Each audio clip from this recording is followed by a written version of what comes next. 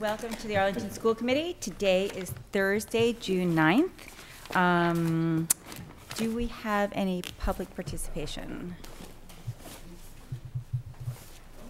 No? No? Okay. Okay, then we can go right on to the literacy and ELL park presentation. Oh, I'm sorry. Is he here? He's not here. He's not here, but you want to mention what we're going to do? Oh, I'm sorry. Let me just, sorry. No, you can sit down, but you sit down. I just wanted to mention a slight change.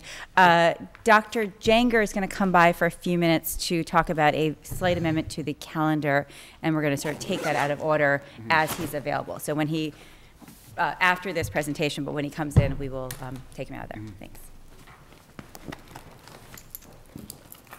Great. Good evening. I'm Linda Hansen, and this is Tammy McBride. Nice to see you all. And we are the district literacy, elementary K-5 literacy coaches.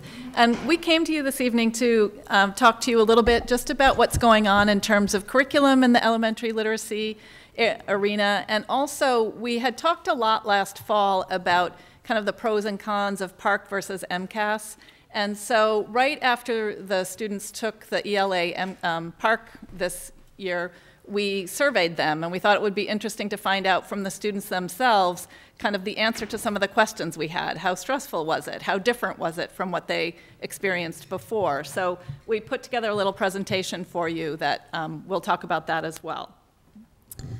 So we'll go ahead and get started. And I'm actually going to need my other glasses.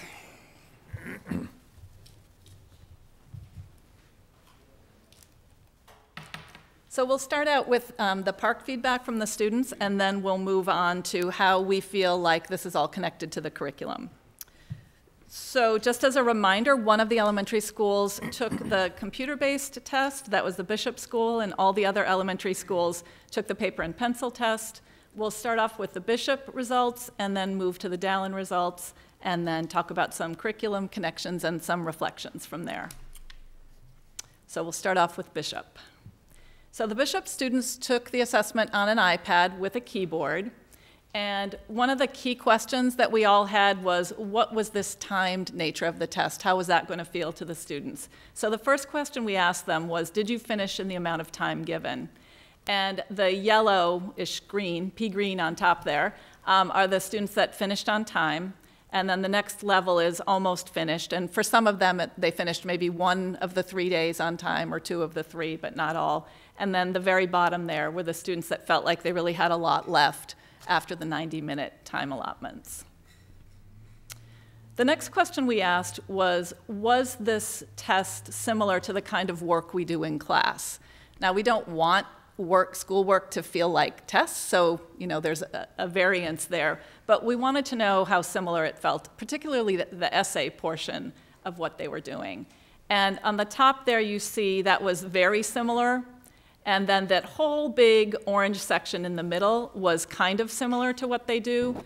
And then at the bottom, the red didn't feel very similar to students. So you can see in 3rd and 4th grade, there's maybe 10 to 14% that felt it wasn't very similar, but everybody else said that it was kind of or very similar to the work they do in class.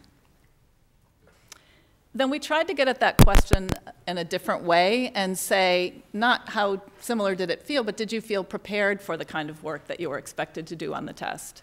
And as curriculum people, this felt good to us, that more than half of the kids felt very prepared for the kind of work they were being asked to do. Again, then on the bottom, the large orange section was kind of prepared, and just the tiny little bit at the bottom were students who reported not feeling very prepared for the kind of work they did.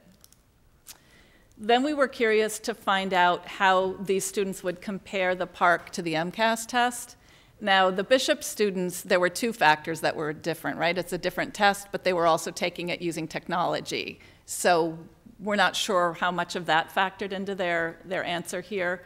But the smallest percentage felt like the PARCC was harder than the MCAS. A very large section in the middle felt that the PARCC and MCAS were about the same.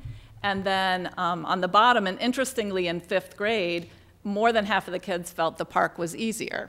And I'm just kind of curious how much of that had to do with the fact that they were taking it on the iPad. how comfortable were you typing your essay? This was another big question that parents and teachers had. How was the keyboarding aspect going to feel? And again, if you look, the large majority felt very comfortable typing. The orange section at the bottom there, kind of comfortable. And then the very bottom, not comfortable. So it was interesting that really it was like 99% of the 5th graders felt kind of or very comfortable. About 20% of 4th graders were the least uncomfortable with the typing. And I'm wondering if that was because they were typing more and longer essays, but not feeling as proficient as the 5th graders. In 3rd grade, there was only about 10% of kids that felt not as comfortable, but I don't think they typed as much as the 4th graders. And then how did you like taking the test on the iPad as compared to a paper and pencil test? No surprise, the large majority really enjoyed taking it on the iPad. You have a chunk at the top that really didn't have a preference. The vast majority in the middle felt like they'd prefer the iPad or a computer, and then some at the bottom preferred paper and pencil. Again, you have that 20% of 4th graders, so that might be the keyboarding issue again. So overall, the majority of students completed the test in the given time. The majority thought similar or kind of similar to the kind of work they do in school. The majority felt very prepared, and a very small percentage not prepared. In terms of comparing the two formats, PARCC seemed easier or the same as MCAS. Comfort level typing we just talked about, and the majority preferred the iPad. I will say we did ask an open-ended question at the bottom too, to ask the students what advice they would give the people who wrote the test. And we found, kids say the darndest things. We have lots of interesting results there. And we will put that together for you. We had to do this, ironically, in a paper and pencil test because all the iPads were taken by the testing situation. And students at this grade don't use Google Forms, so we're still tabulating those results. But even though the majority of students did complete the test in the given time, there were still quite a few kids who said that the time factor was stressful. And kids are very compassionate, and so even if they themselves finished on time, they didn't think it was fair that not everybody finished on time. They loved the videos, wanted more videos. And they said some questions were asked in a confusing way, and many students said that. And I have to agree. I think some of the questions are kind of phrased in a confusing way. Many of them didn't like the part A, B questions, the multiple choice, what's the answer, and then how did you find the answer? But they were very insightful about saying things like, they didn't give us enough of the context of where, what gave you the evidence. They said a couple words isn't enough. They should put the whole sentence and things like that. And then the grade 3 students didn't like the earphones. They said they hurt their ears. So those were just kind of some of the anecdotal things that they said. So to make this a true TBT Throwback Thursday, we'll talk a little bit about the good old paper and pencil based testing. We looked at the Dallin School students to give us feedback on how they felt with this format of the PARCC test. So similar questions. The first question was, did they finish in the amount of time given? And as you can see, the overwhelming majority of the students did finish in the amount given, with a smaller percent almost finished and very minimal with a lot left. And again, looking at whether the test was similar to the kind of work they did in class. This is a little different. If you can see, the majority felt like it was kind of similar as opposed to very similar. And I know Linda talked a little bit about how we don't necessarily want classrooms to feel like testing zones, so just really interested in hearing more about that from them. They did touch a little bit upon that in the open response questions as well. And then as far as being prepared for the kind of work that was on the PARCC testing, there's a mix between the majority of students feeling very prepared and kind of prepared, and only grade 3 had a small percentage that felt not prepared at all. And just curious to think a little bit about, if you notice as the grade levels go on and the complexity of the test items increase, you see that there's less that felt very prepared and more that felt kind of prepared. So just thinking about how the tasks increase from grade level to grade level. And again, we asked students to compare their experience with the PARCC and MCAS.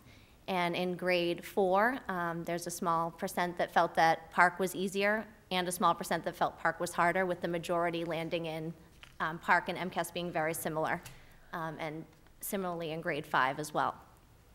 So. I think you go on from here. So just to summarize the paper and pencil-based testing overall, again, as far as the time component, the majority of students were able to finish in the amount of time given. The majority thought the work was somewhat similar as to the work they do in class, as opposed to very similar. The majority felt very prepared or kind of prepared for this assessment, and the majority felt that PARCC and MCAS were very similar. And again, just one interesting item that Linda and I want to explore and think more about is that the computer-based test takers felt that PARCC was easier than the MCAS in higher numbers. So thinking about, is that because of the technology piece, or really getting at the heart of that from students? So obviously at the heart of what we do is all about students, so hearing from them and their lens with this experience is helping Linda and I to really think more deeply and push our thinking around the implementation of the Common Core standards in our literacy units of study in classrooms. So we know that the Common Core standards should prepare students to be prepared for this type of assessment and for these type of tasks, and also be engaging.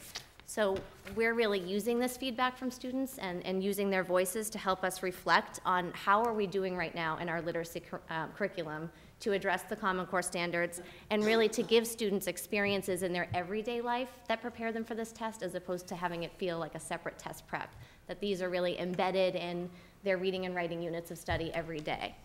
So what we'd like to do tonight is sort of give you a little bit of a day in the life for reading and writing for our students, and give you a snapshot of the types of experiences that they're being exposed to within our units that both address the Common Core standards and also prepare them for tasks like this that are also motivating and engaging. So I'm going to begin with the writing curriculum. Over the past several years, Arlington has been rolling out and implementing the Lucy Calkins Writing Workshop units of study. This is a very robust program that provides students with experiences in all genres of writing, including opinion, informative, and narrative writing. Our teachers are reporting to us and feeling really energized about these writing units coming alive in their classrooms. They've appreciated the professional development that's happened around these, and particularly teachers that have participated in their lab site experiences. They're really sharing that they feel like they're able to have these lessons in their classroom with fidelity, with really great results. So students are excited, but teachers are as well. A particular focus this year was on the literary essay units under the opinion genre for grades 4 and 5. And within those units, students are given the task of analyzing short stories where they kind of grow their own ideas about themes and character motivations. And from those stories, they push their own thinking to create a thesis statement from the reading that's followed by evidence and reasons from the text to support that thesis. So for example, if they were reading a short story like The Marble Champ, they might notice that Lupe, the main character, shows perseverance. They kind of come up with 3 reasons how that's shown, and each paragraph then supports with evidence those reasons. And I think the best part about it is at the end, the concluding paragraph is, okay, I've read this, I've shown my thinking through the author's point of view, but what does it mean to me and what does it mean to the world? So the closing might sound something like, sometimes in life you might want to improve or reach a goal and you need to show perseverance, just as Lupe did in The Marble Champ. So kind of what new thinking am I growing and how does that matter to the world? And just one side note, as I was traveling through buildings during the PARCC exam, classrooms that I've been in, students were pulling me aside saying, Mrs. McBride, we wrote an essay. It was just like literary essay. So hearing from them and their comfort immediately after taking the test, making the curriculum connection was really nice to hear. Another particular focus in grade 4 and 5 is the information writing units. And within these units, students, again, are reading and researching across multiple sources, so primary sources, video clips, articles, and they're gathering information to produce an informative essay. Within those essays are embedded all styles of writing. So for example, part of the essay might be straight facts and teaching on a topic, but also there will include mini stories, so personal narratives of an experience that they've had with this informational topic. And the last piece has some sort of perspective component. So if they were writing an informational essay on the Arctic, they might have a letter or a postcard from a researcher who's in the Arctic writing home about the conditions that they're experiencing, the things that they're seeing. So even though it's an informative piece, it has other styles of writing embedded within. And just before I pass the mic to Linda, one of our goals this summer is to work with Denny Conklin, our social studies director, and teachers to really focus on taking the social studies content of immigration for 4th grade and Revolutionary War for 5th grade, and really aligning and integrating that with these writing units of study. So. Great. All right. So then, just a few thoughts on what we're doing in the reading curriculum. So we've done some work again in upgrading and adopting new units of study in reading. So I'm just going to briefly show you one from grades 3, 4, and 5. And a lot of the work we're doing is around what are being referred to as CEPAs, the curriculum embedded performance assessments that come at the end of the units of study that really help kids integrate and synthesize the learning they've done, and as Tammy keeps saying, like grow their own new ideas that they can support. So in 3rd grade, just one quick example is something called the home unit, where home is the theme and what makes a home special is what kids are thinking about. They do some close reading with several different picture books, and then their performance assessment at the end is seeing if they can use the writer's craft elements that they've learned from each of the authors in the unit and write their own piece about what makes their home special, kind of borrowing and mimicking some of the writing author's craft that they've seen and explored in the unit. And then in 4th grade, they do a leadership unit where they're studying the concept of leadership, and the inquiry question is, what makes someone a good leader? So again, they study in depth 4 different picture books about 4 different leaders: Jackie Robinson, Amelia Earhart, Nelson Mandela, and a fictional leader, Wesley. And then at the end, they come back together and they synthesize their thinking across these 4 texts in a fairly elaborate, kind of complex way. They're identifying a leader, describing the person's accomplishments and why they're important.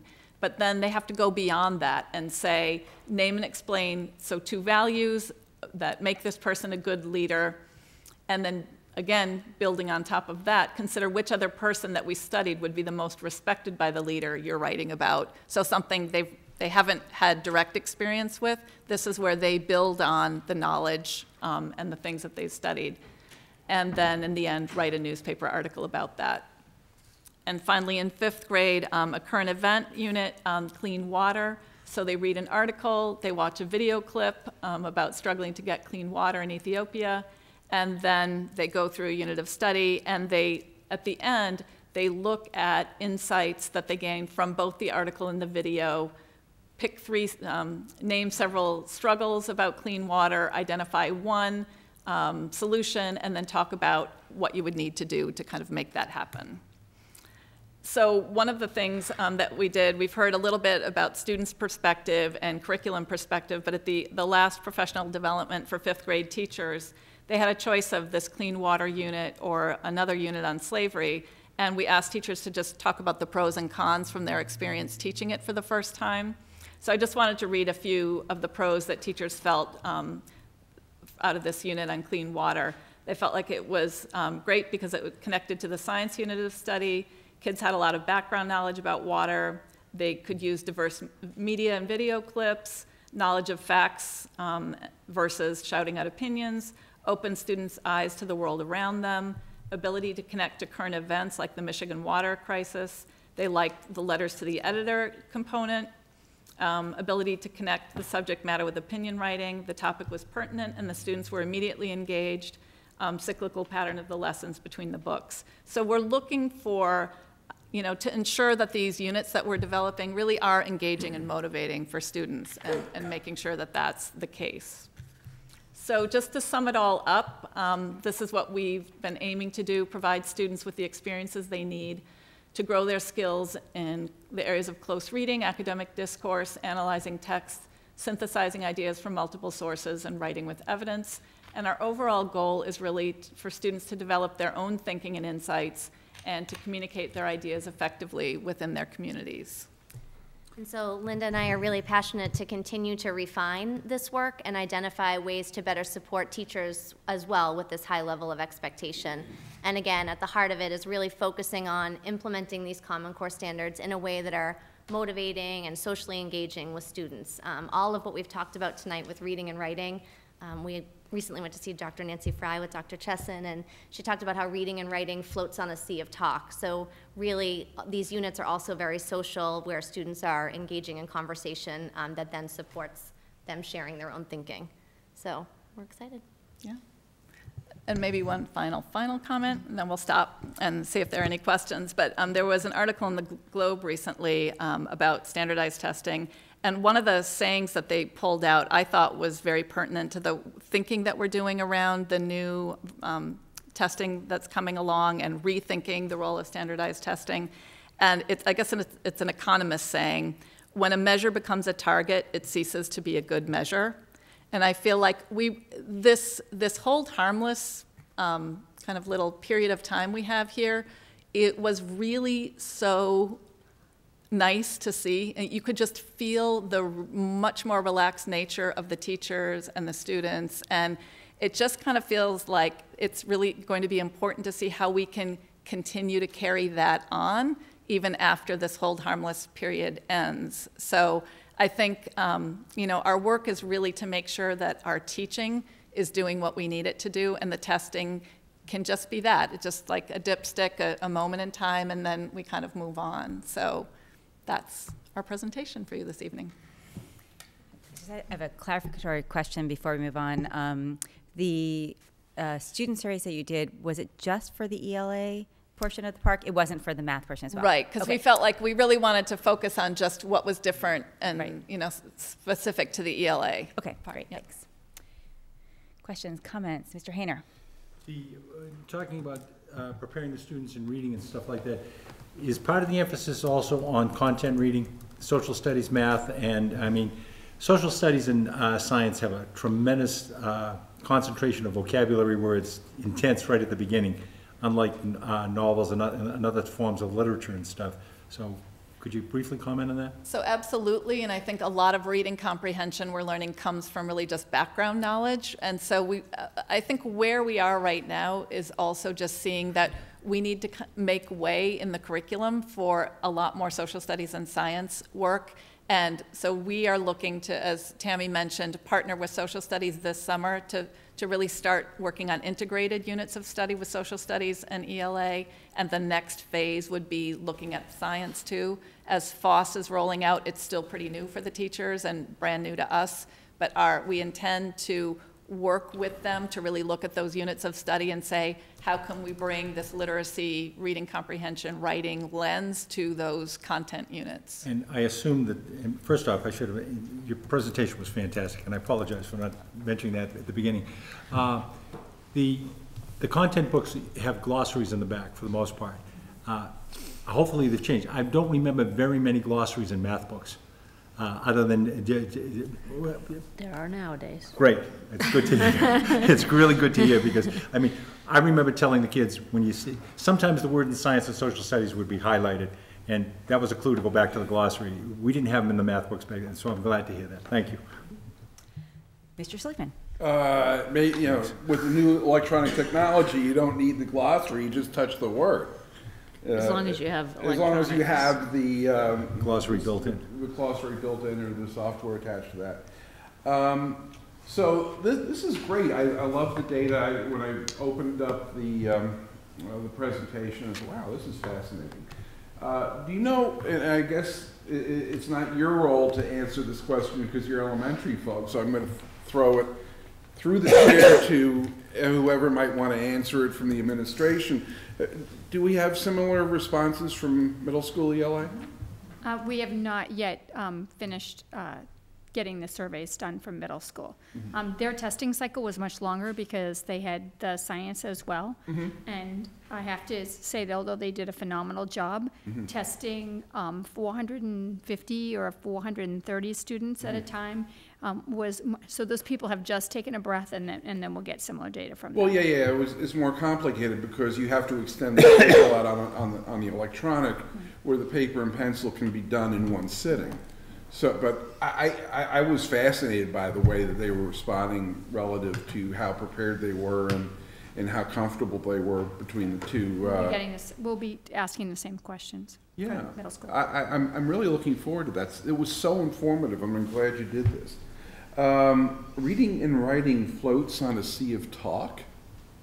It's a great line. She was phenomenal, and I also think that also ties in what you heard them talk about a lot was the integration of the reading and writing. You know, if I can remember back that far, when I was in elementary school, reading was a separate topic for writing. They never were really integrated, and Lucy Calkins really talks about that integration. And when kids write, then you say, well, why would an author do that when they read? So how would that connect to what you're doing in writing? But also the talking is critically important for students that are behind the benchmark. Because if you think about a third grade student that's behind the benchmark, how are they going to have a discussion with closed text? And what they do is they used mentor text and read aloud text, where the conversation is what is similar to what other kids would be doing in close reading. So it starts to build those skills, even if their reading skills are behind. Excellent. Thank you for this. This is great. Thank you. Can I actually add one? So we did survey the teachers as well, and we'll pull those together for you maybe for the fall. But we thought it would be interesting to have the teacher perspective as well as to what they thought. Great. What they thought. Great. Yes, Dr. Allison Abbey. Thank you very much for the presentation. It was fascinating. I'm looking forward to hearing the comments from the students. I think that sounds really interesting. Yep. And then the other thing is, I hope that we can come back once we actually have the results from PARC and correlate, for example, how many questions were left unanswered to see how many students actually didn't finish. I mean, assuming that you can make that connection. Because the time nature of the PARC test is something that has concerned me since they began talking about it, and I'd just like to have a sense of that. I feel like the students do. It doesn't seem fair for someone not to finish because they run out of time. So the Department of Education is holding kind of sneak previews of MCAS 2.0 at the end of June. And one of the questions they had asked was, do you think the new test should be generously timed or untimed? So I'll be curious to see it's an indication of what direction they're going in, not, kind of exact formats, but I'll be curious to see myself where they're going with that. Anyone else? Yes, Just a Mr. comment, Yeah. this is to answer Dr. Allison Abbey's question. I don't think the PARC results are going to be granular enough that you're going to be able to pick out anything based on the unanswered questions. Unfortunately, there are summary results being presented through the consortium, and the depth of the data that I've seen, at least this year, from PARC districts hasn't been quite as deep as it is for MCAS. So that's another reason why I'm happy to see us moving to 2.0 next year. And on the electronic testing, you really have a different question because everybody's not getting the same question. It's more iterative. So you can't tell that somebody finished question 35 and somebody didn't.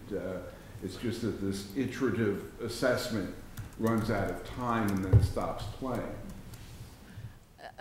Since we're on the time, I'll say one more thing. Some of the individual students' responses they actually liked the timed factor of it because then you were just done and you could just move on with your day. And some of them felt like it had gone on a long time before, and this way they could just move on. So. Yes, Dr. Reddy. Yeah. Well, I also want to say thank you. It was a great presentation, and it's good to see how our students are feeling about this as we go into this new era of testing. But my comment is actually really to a different role that Linda plays in our district. And when she walks from that table over to that table, she's going to move over as a AEA president. And this is going to be her last meeting in that role. And I just want to acknowledge her leadership these last years. She's been a terrific partner and collaborator as we've worked through a lot of problems. Her leadership has been truly outstanding. And I think tonight you saw actually some glimmers of the kinds of analysis that she does that's affected. When we looked at GIC, we looked at salary scales. I mean, she has an enormous talent in being able to aggregate data in very, very clear and meaningful ways. But, you know, that's only one skill. Her real skill is that she's just been a tremendous leader and has served both the district and her membership well. And I do want to thank her publicly and acknowledge that as she's sort of moving into this next phase. But the good news is we're going to get more of her as literacy. As you can see, this is good. Thank you very much, Dr. Bodie. I mean, I think it really has been a very challenging but also very gratifying 4 years as president. And I do feel like we've formed a lot of great partnerships. And I can just look across the committee, too, and think about work on the foundation budget, work on the charter cap, work on the budgets and schools, you know, just like right down the road, work on the community surveys. And I do feel like, you know, with many of the members of the committee, we've also been able to collaborate and work very well together. And I think ultimately that's how we in Arlington have tried to make our best, do the best with the kind of policies, education policies we've been getting from the state and federal government, and really try and always do it in a way that works best for the students and faculty in Arlington. So I look forward to my continued work in the district, and thank you for those kind words. So now we're going to take out of order, thank you very much, it was really, if we can ask Dr. Janger to come up, and what we should do is pull up the calendar. We're not going to vote on it now, but just sort of, look at it, because there's a small addition. Dr. Janger is going to explain a little bit of his rationale for this small change. But actually, we hope to invite him back in the fall to give us a full-fledged sort of vision of how conferences might be different next year. So. First, can I just publicly thank Linda, myself? Pleasure.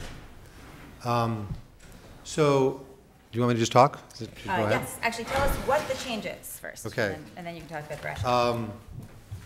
So, as is often the case, education is easy compared to managing time and space. And so this is a schedule issue, and the schedule issue has to do with parent-teacher conferences. Essentially, and I don't have the dates in front of me, I sent them to you. But what we're asking in the simple version is to add one more early release day for parent-teacher conference time. Actually, let me read it in a more detailed way, so I can just read it here. I think, is it the November 15th date, is that right? This is the November 15th and the November 29th. November 15th and November 29th would be... on the calendar before, I can't remember. No, November... I'm sorry. We had October dates. Oh, we had to, okay. We were doing last year's, So, but, go ahead. Got it. Last year, we had October dates. The year before that, we had November and December dates. Based on overwhelming response in surveys, we'd like to move back to November dates. We would like to have, and I believe the dates are November 15th for an early release, November 20th for the evening, correct? Right. 17, Dr. Janger, is the evening. Okay, November 29th is 17th for the evening, Yes. sorry. There was some back and forth to try to keep it off of school committee dates. Yes, 17th. And then November 29th for the early release. School committee date. And we would also like to add a spring semester, so it would be in February, conference date for evening conferences. And what was the date for that? Well, it was an open house. It's going to be open house Open house, I'm conferences. sorry, right, for open We didn't houses. put that on the calendar because it was going to be sort of a / open house conference night. Okay, sorry, I'm being horribly inarticulate. So that's the dates. The rationale for it goes like this. We've surveyed the parents every year and its teachers over the last 3 years on parent-teacher conferences. And we come back with sort of a mixed review. The way it works right now, we have 5-minute conferences for 1 early release and 2 evenings. That produces about 72 5-minute slots. The problem is that a teacher who is teaching a full load, who are many of the teachers who the people most want to see, is teaching 100 to 130 students. So every year at 10 o'clock, we open the registration, and it's like trying to get tickets to name your favorite band. And by about 1 o'clock, I'm getting angry emails from people that afternoon that they can't get in. The second thing is that the teachers and the parents have really different senses of the purposes of student-teacher conferences. So when we surveyed them, from the teacher's perspective, they would like to use conferences as a time to talk to those parents who they need to have some conversation with. There are, for students who are seriously struggling, other venues. You have guidance meetings, team meetings. But there's a large group of students where the teachers would like to have a constructive conversation with the parents. And 5 minutes is not enough for that. They would like that time to be focused more on parents who want to really see them about something that they need to talk to them about or feel is important, and teachers to be able to talk to parents who they'd like to have a conversation with that they feel is important, and they'd like there to be 10 minutes. Parents, when we had the conversation in the school council and when you read the survey, many of them had a very different perspective on the purpose and reason for parent-teacher conferences. As many of them said, I thought good parents went to conferences. And thinking that good parents went to conferences, many felt obligated to go, and many valued the opportunity to have a quick face-to-face conversation and get to know. That's why I always went. I was like not worried about my kids, but I wanted to just meet the teacher and have a conversation with them. Didn't have to be very long. The problem with that is that to meet both of those needs would require hours and hours either pulled out of instructional time or teachers to come back in the evening. So we had a conversation in which, as the parents put it, they really wanted a little bit of a paradigm shift. And the idea was that we would focus on having parent-teacher conferences be 10 minutes long. We would ask teachers to identify some parents they thought were appropriate to talk to and reach out to them. And we would ask parents who felt that they had a reason to talk to the teachers to make those appointments. And we would ask them on an honor codes, on their honor, to try not to schedule conferences with more than 2 teachers. But we'll let people schedule what they think is appropriate, because I think that's fair. Given that, if you have only 6 hours of conferences, then we wanted to take one of the evening conference dates and switch that to the spring. So the idea was to create 2 different venues. One for parents, I'm not doing this very well, one for parents to get to know the teachers. So the idea is if you just want to meet the teachers and get to know the teachers, you would come to open house in the fall, you would come to a reception that would be held during faculty meeting time in December, and you would come to an open house at the beginning of the 2nd semester. That also solves the problem of 2nd semester classes where parents never get to meet or hear from the teacher. So if you're a parent who just wants to know what's going on in the school, you now have 3 times to check in and have some FaceTime with your teachers, but you're not taking up those little 5-minute slots. In order to deal with that, then we now only have 1 evening time and 1 early release time. And that's not enough, particularly with 10-minute slots. So we wanted to add 1 more early release time.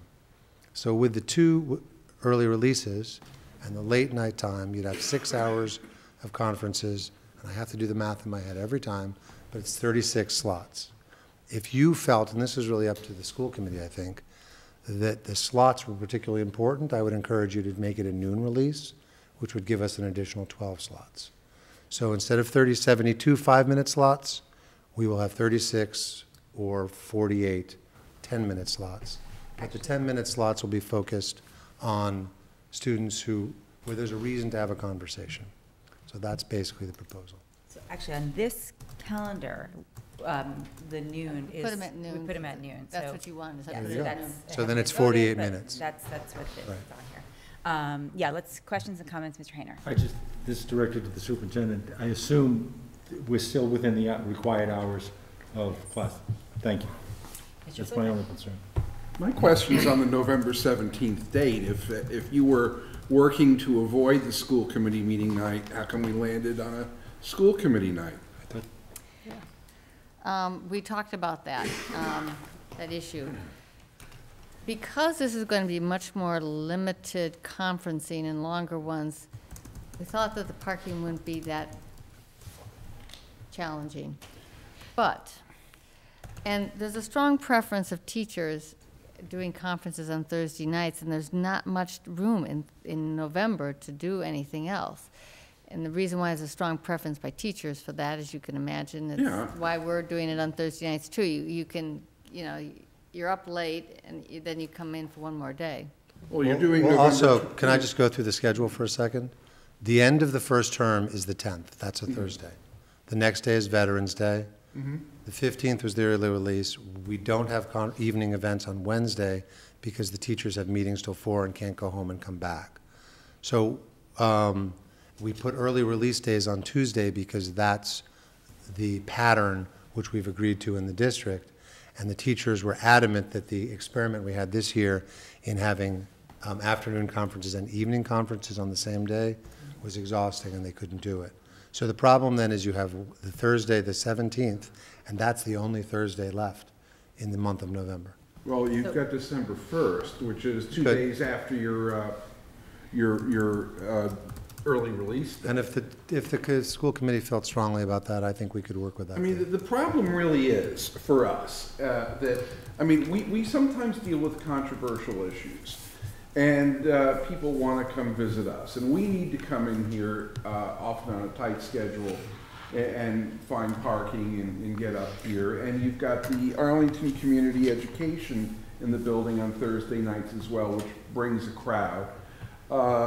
So the one thing the committee did was specifically ask that the high school avoid scheduling events on Thursday nights. Right, and we had that conversation. Yeah. And, you know, I'm a little frustrated here in that we've made this request on several years, and we come up with concerts and college nights and performances and all sorts of stuff happening on Thursday nights, creating a crowded situation in this building and a difficulty for everybody trying to attend. So I know Dr. Allison, but I'll just express what I expressed to Dr. Jenger, and this is just my opinion, that there's slightly a difference between conferences that only some parents were coming to and an event where all parents were expected to attend. And what I feel really strongly that we should make sure that is not on school committee nights are things like the, what are they called? The College fair? Or no, the We the moved curriculum, the open curriculum house. nights, Open house. the open houses, where every parent is expected to attend. Whereas this, a parent could potentially, avoid the conflict. That's my opinion that I expressed, but people could have different ones. But you know, let me just say back is that if you've got a percentage of the high school parents and the entire faculty and us and community education, we're overtaxing our facility. Oh, for parking, for sure. Yeah. Yeah. Dr. Allison Ampe. I was just going to say exactly what you said. Okay. so. Sorry. Thanks. I should let you speak first. Yeah, I mean, parking is definitely an issue. Well, would December 1st work? We can move to December 1st. I mean, that's the thing, if the school committee feels strongly, I think we should move it to December 1st. The preference of teachers and parents was to have it in November, but it's 2 weeks. I'm fine with that. Do we want to get other people's opinion? Mr. Cardin? Yeah, I mean, I don't feel strongly about it. I think, if it's that much of a problem, then we can move our meeting. I mean, if the teachers feel strongly that it should be in November, then I would defer to the teachers. Yeah, we actually did talk about potentially every once in a while moving our meetings. Yes, Mr. Thielen. Yeah, I agree with Mr. Cardin. I think maybe we can move our meeting if this is the only date that works and the teachers feel this is the time in the calendar, this is the time in the school year to do it. I don't think we should spend too much time on this. I think there's two options. Either we do December 1st or we move our meeting. Mr. Hayner. I think we should. I agree with Mr. Schlickman. November and December are extremely tight for us because of the MASC conference, Thanksgiving holiday, and the budget comes on and all the meetings that we have with the different people. But again, I defer, if Dr. Jenga feels that it's workable, If he didn't think it was workable, I would be supporting the other way, but if he thinks December 1st is workable, I support that. I mean, so let me just read from the surveys. And the parents, 55% of folks wanted it in November. And among the teachers, 56% wanted it in November. The number drops to 11% for both, or 11% for the parents and 6% for the teachers, 9% for the teachers. So there is a strong preference. Now, we all think in big targets, and that's a 2-week difference. Right.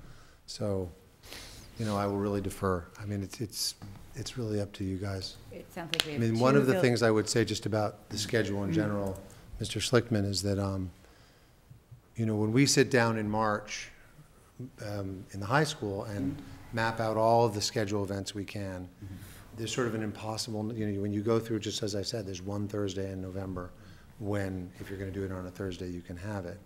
And we have that similar problem that pushes things to a limited number of times. And then we end up with, you know, every year, multiple other groups. Sometimes they consult with us, sometimes they don't, having things on other dates. And so we end up with concerts at Ottoson and other things. And it's just a frustration for all of us.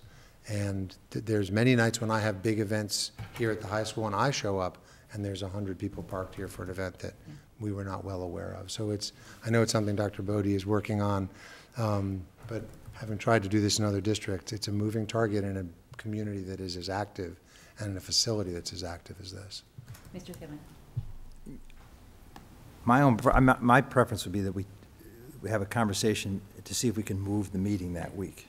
I don't know, I mean, I've thought about it, but just to do a little poll offline. I'm looking at the calendar, and I'm not in favor of us moving that meeting because we would then meet December 1st, 8th, and 15th. And that seems like... Oh, I think the suggestion was moving to Tuesday. We talked Tuesday about that. or Wednesday. Yeah, Tuesday. of doing Okay. that occasionally So if we I would needed say, to. Sure. I would say, yes, I'm suggesting, Kirsten, Tuesday or Wednesday of that week. If we feel that that's what the committee wants. Okay, we don't have to decide. Okay, it sounds like that's a sense of the committee, that you should keep it. That's why I'm reading this. And we will decide what to do on our end in terms of whether we have our meeting there. Now, you should note that he's already moved the open house. It was a Thursday, but we moved it Yes, great. to, was it Wednesday? Or was it So- I believe we moved it to was Tuesday. it 20th? Tuesday, Okay. Which was a is Tuesday. Tuesday, the the 20th. September. We're 7 people. We could, I think we should take a look at other dates that week. That's all. Tuesday night or Wednesday night, the school committee can meet. Is there a way that you could, for that event, I don't know how bad the parking really is for open house, for conferences, but is there a way that we could simply rope out, for example, the superintendent's end of the parking and make that for school committee meeting? It may be on the honor system, but if you know people are coming or if there's some set of people coming. Oh, we'll ask Dr. Bodie to explore that option, but thanks for that suggestion. Right. Okay, yes, Mr. The Hayner. big trick is not have any hot button items that night. I don't know that we can control. No, I'm being facetious. Okay, so, I mean, we also, yeah, Ms. Starks. I think we also have to remember, it's not just about parking, it's about the fact that Understood. many of us need to take part in these Yeah, at yeah. some That's- point, that's you know, I right. mean, You will our have 2 kids. other times. Yeah, on which that's to do it. Right, why to right. avoid the So, other right. things. Okay, there is some chance that we'll bring you back in the fall. I'll get a sense of whether we feel a need. Dr. Elsnampi? I wanted to speak to what I think he was really bigger presenting picture, here. great. Yeah, the bigger thing, which is Awesome. this idea of the change of the conferences, and I think it's fabulous. I was reading through, so I have a high schooler for my first year. I was one of the people who did not know about the 10 o'clock opening. I didn't send you any angry emails. I thought it was my fault. Well, the system also crashes at 10:30 every time. Okay, well, I was a couple days later, so there was nothing open for many of the teachers. I was able to see some of them and then sign up on the later schedule, but there were teachers that I wasn't able to talk to at all. I really like the idea of having these open houses. I would suggest for the ones where it's a meet and greet, have name tags for everybody, because I'll make it easy if you're doing brief meets and greets, it's easier if you can actually see the name and put it to a face. But I think that'll be really a nice way of getting to know more about the classes without having to take up the individual teacher's time. So our plan is, following this meeting that you approved the basic pattern, to send out the description with a letter explaining it to parents to get some feedback, and then to try to tweak the system going forward. So we'll roll that out a couple times between now and the fall. And just, is that the letter that we have, or there's another letter as well? I There's believe, another right? letter that's Okay, so longer. we'll get that later on to Yep. be able to, yeah, that'd be great. I have to say that I'm one of those parents who thought I had to meet with all my teachers. I didn't know that I wasn't supposed to, so I feel bad about that. Well, it's funny, there's many things we tell parents to do sort of by reflex. Yeah. And I don't know if folks read, but there was a recent large study that looked at all of the research on parent involvement. And many of the things that we do, that we think we're supposed to do, not only do they not have a correlation at the high school level with better outcomes, some of them have negative correlations with outcomes. The things that are most important are supporting education at home, are talking to your students about the work they're doing, about making sure that they have a regular time to sit down at dinner and to study. Those are much more important than sort of being in school or reading Power School, many of those things which we put a lot of energy into. So hopefully we can educate everybody on that as well. Great. Thanks. Sorry. Thank you Dr. very Allison, much. I'm sorry. No, okay, great. Thank you very much for coming. Thank you for your time. Thanks. Okay, so we are at The district district goals, and we are just on time. Okay, Dr. Bodie, do you want to? Yes, thank you. Let me pull these back up. At our last meeting, there were a number of suggestions, and then the district goals, quite appropriately, were referred to Curriculum and Instruction Accountability Subcommittee, and we met, and actually, maybe Mr. Schlickman should speak to that, and there were some suggestions made. The subcommittee of the Superintendent's Committee on Diversity came and talked about, their advocacy for cultural competency being very much more explicit in the district goals.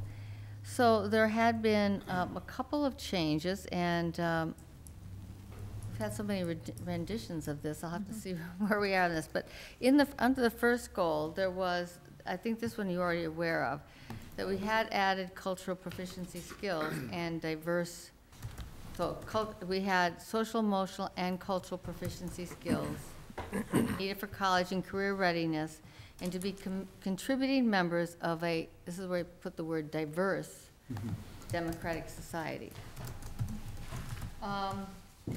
So the major change in Goal 2 was to focus on the professional developments for administrators next year, with next year being a planning year for professional development for teachers the following year.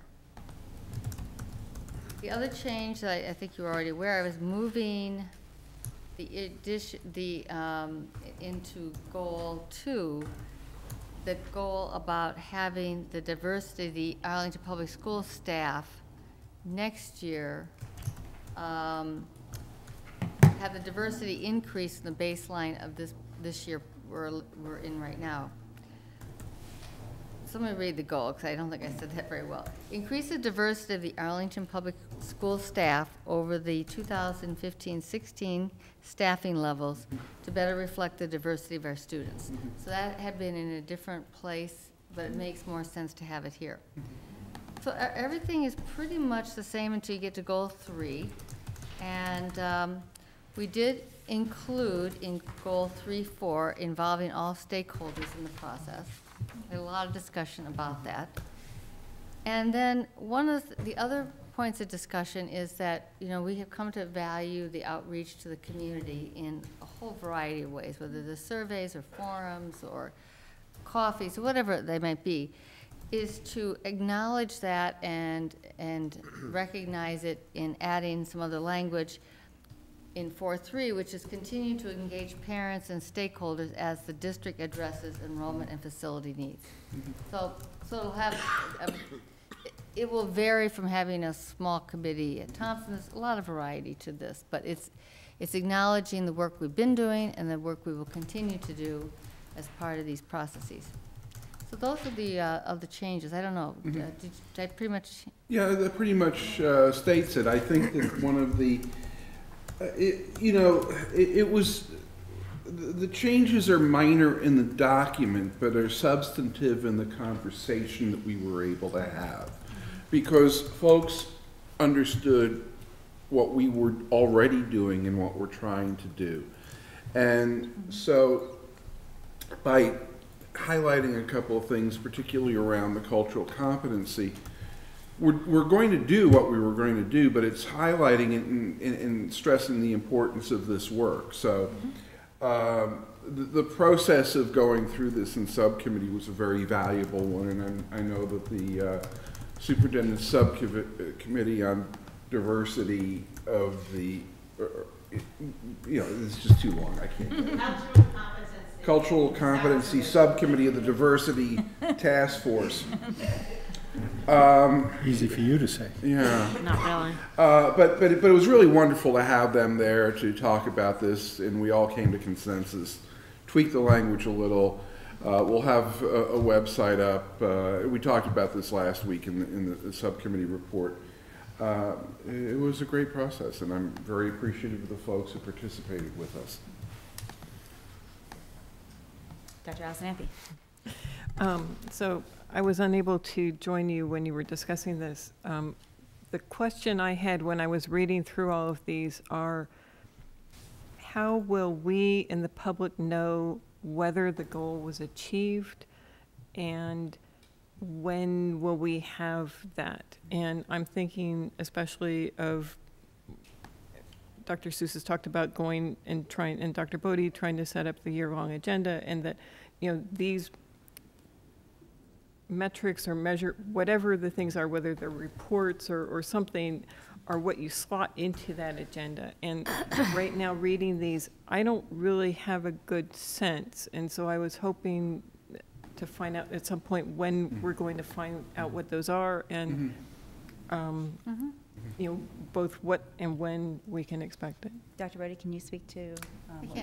Yeah, I think in subcommittee we discussed this, in that you have to have the goals first before you develop the measurable outcomes in the timelines, and so that the superintendent is going to be working with her administrative staff over the summer to develop that full matrix and present it in September. So that's the next logical step. Right, so we've already carved out the time for it. So, Dr. Bodie, do you think we would get it at the first meeting in September, or is that too early? No, I don't think it's too early at all. In fact, we're starting to work on it this June in the school. Yes, Mr. Thielen. So I think to clarify, what we want to have in the chart is a column that says, output for school committee review. Right. Or, item for school committee review, or documentation for school committee review. So one column in the chart. Right. Okay. That makes sense? Do you want it to go to the full committee first, or do you want to go to subcommittee first, or? Oh, I don't know. I think, because he's going to do it over the summer, I just trust, Just go to full I committee, think, okay. I think trust Kathy to just get it done. You don't want to meet over the summer? I mean, Jeff will be happy to meet if you. Paul wants the committee to meet, the CIA committee, I will doodle it and I'll go. I'm around. Good, you only need two. So actually, I have a comment, which is to say, this is one of my passions, the stakeholder engagement, and that stakeholders are a variety of people. They're parents, but they're also, very importantly, teachers and administrators and community members. And I think that we've done a really good job this year of engaging all those people with respect to the decisions that we had to make. And I know that we have a lot of changes and a lot of decisions coming up in the coming years, and that I'm looking forward to seeing sort of similar types of processes where we really do, ask teachers what they think, ask, obviously administrators, but and community members that might be affected by it, that might not be parents or maybe parents, or really sort of reach out to all the stakeholders as we go forward. So, are we ready to vote on this? Yes. Yes, Mr. Hayner. Move to accept the district goals for 2016-2017 as presented. Second. Okay. Motion made by Mr. Hayner, seconded by Mr. Schlickman. All those in favor? Aye. And aye, too. It's a unanimous vote. Great, thank you. Okay, so we just have a couple-minute discussion about the buffer zone expansion readjustment process. And I wanted to bring this to the committee to get your thoughts about how we should set this up. And my gut feeling is that this is not as dramatic of a process as it was a few years ago when we did a really redistricting, and when the assumptions about whether people would be grandfathered or not grandfathered were in play. But we have a couple possibilities open to us of how we can handle this, and I just wanted to get your ideas. Yes, Mr. Hayner. Just a question. Would you remind me again why What we're we're doing. doing this? I know it was brought up during the school enrollment task force, an issue about what it would take to do redistricting and stuff. My memory is that part of the component of the redistricting we did, the superintendent had we designated the superintendent's ability to cross lines and stuff when it was appropriate and things of that nature. So I guess what I'm asking is, why are we doing this? Right. Okay, so Mr. Schlickman. Yeah, it's minor unless your house is in the, Right. being moved into a buffer zone.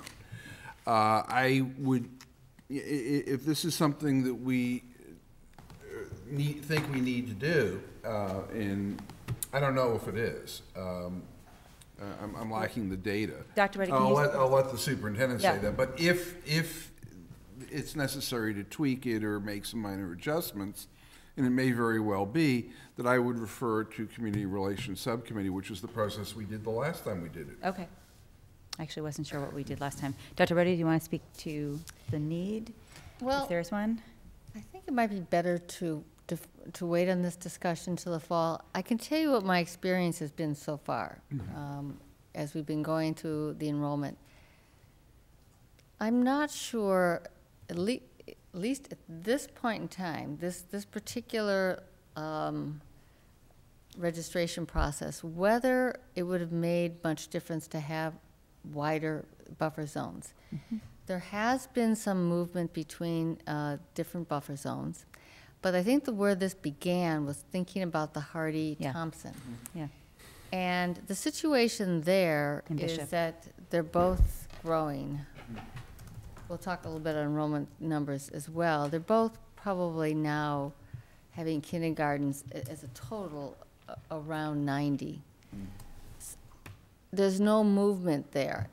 But some of the thought was, well, maybe some students could go to Bishop, but that's not going to work either in terms of being able to keep 3 kindergartens at Bishop. So I'm not sure that and I'll have to sit down after we go through this process to see if it would have made much of a difference. We are very tight everywhere this year.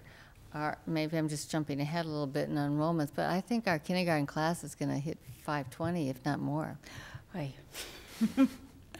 Very tight.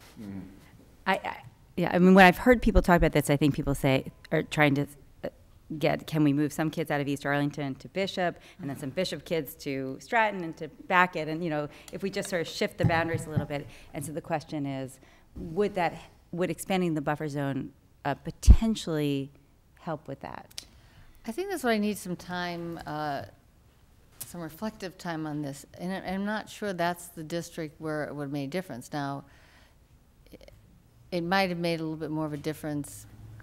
Well, I think it's clearing up, but the Dallin bracket, in every single one, there's like a little bit where, well, it'd be nice if we could have 3 students there instead of here. So, but I have to say that all of the schools are getting up to the numbers we would like not to go over for our kindergartens. Yes, Mr. Thielen. We get a report on the buffer zones in the fall, right? So I think that's the time To have this discussion. Yeah, for us to get, Dr. Bodie gives us the report, whatever the date, October 1 or something like that. In October, I Yeah, think. so we get the report in October on the buffer zones. And then I think at that point in time, we've got to we may have to take some action based on that report. Okay. And that would be a referral to the subcommittee to potentially expand the buffer zones because they have to be expanded by the time you start doing enrollment in the, We always do enrollment. yeah, you're always doing enrollment, but you wouldn't, but it would be okay, but if we were to revise the buffer zones, they would go into effect for FY We would need to, 18. They would have to be for the spring. Yeah. Yeah. for the spring, and yeah. spring enrollment starts in February. But this is different than the last time. It was a look at all of the district lines. Right. This is a reconfiguration of the buffer zones. We didn't have buffer zones Right. last time. The project we did last time, the effort we put in last time created the buffer zones.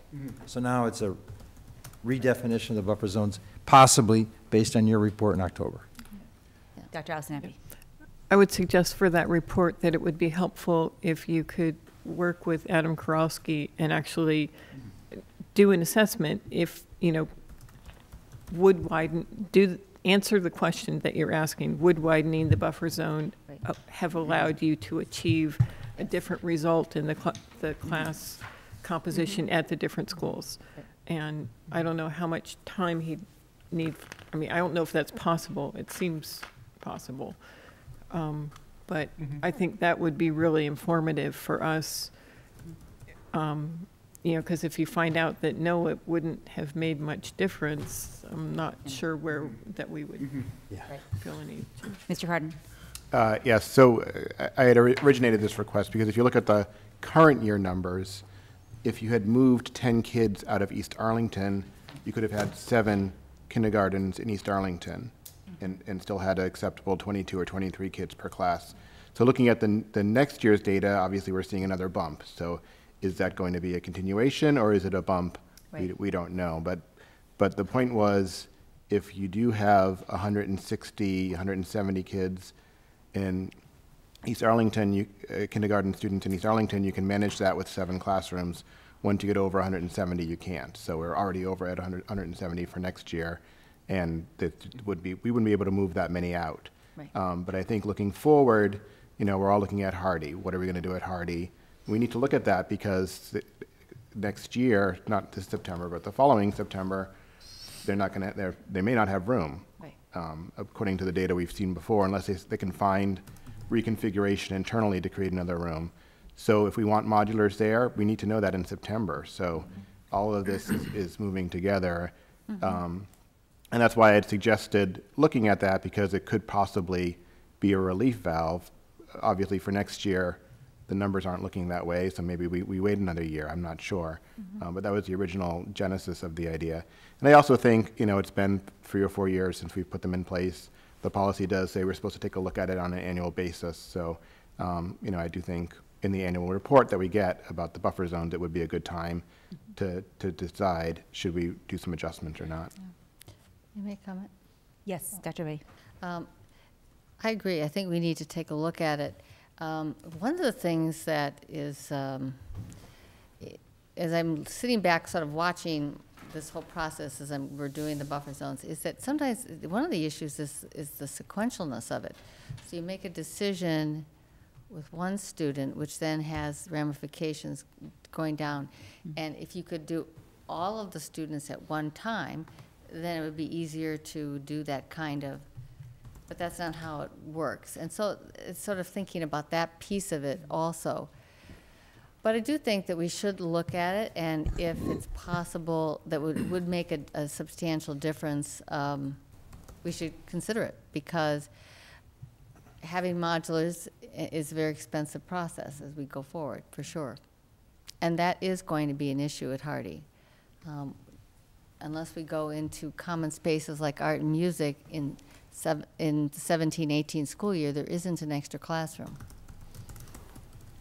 Mr. Hayner. I think something that we talked about way back when we weren't sure if this was a bump or a real thing.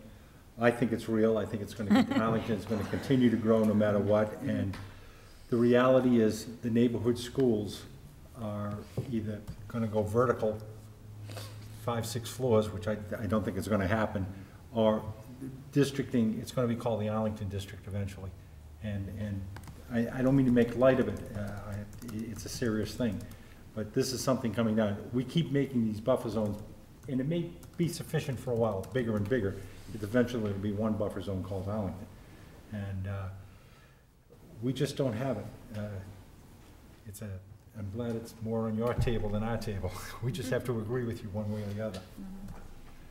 I think we should wait until the fall, but I also agree with Mr. Garden. We need the information up front to plan for the following year as soon as possible. So it's I would suggest this to be on our first agenda. yeah, okay, so it sounds September. like we have an idea of how it would be handled if we do it in the fall, which is community relations would be the committee who would be looking at it with Dr. Bodie. Okay. Good, so that's, I wanted clarity on that. Okay, monthly financial reports, we have a vote that's needed. So we need a bit of a discussion and an explanation.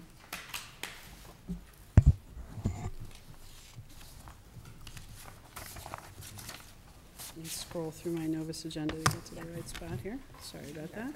Here I am. Keep going, good job. Stay ahead of schedule.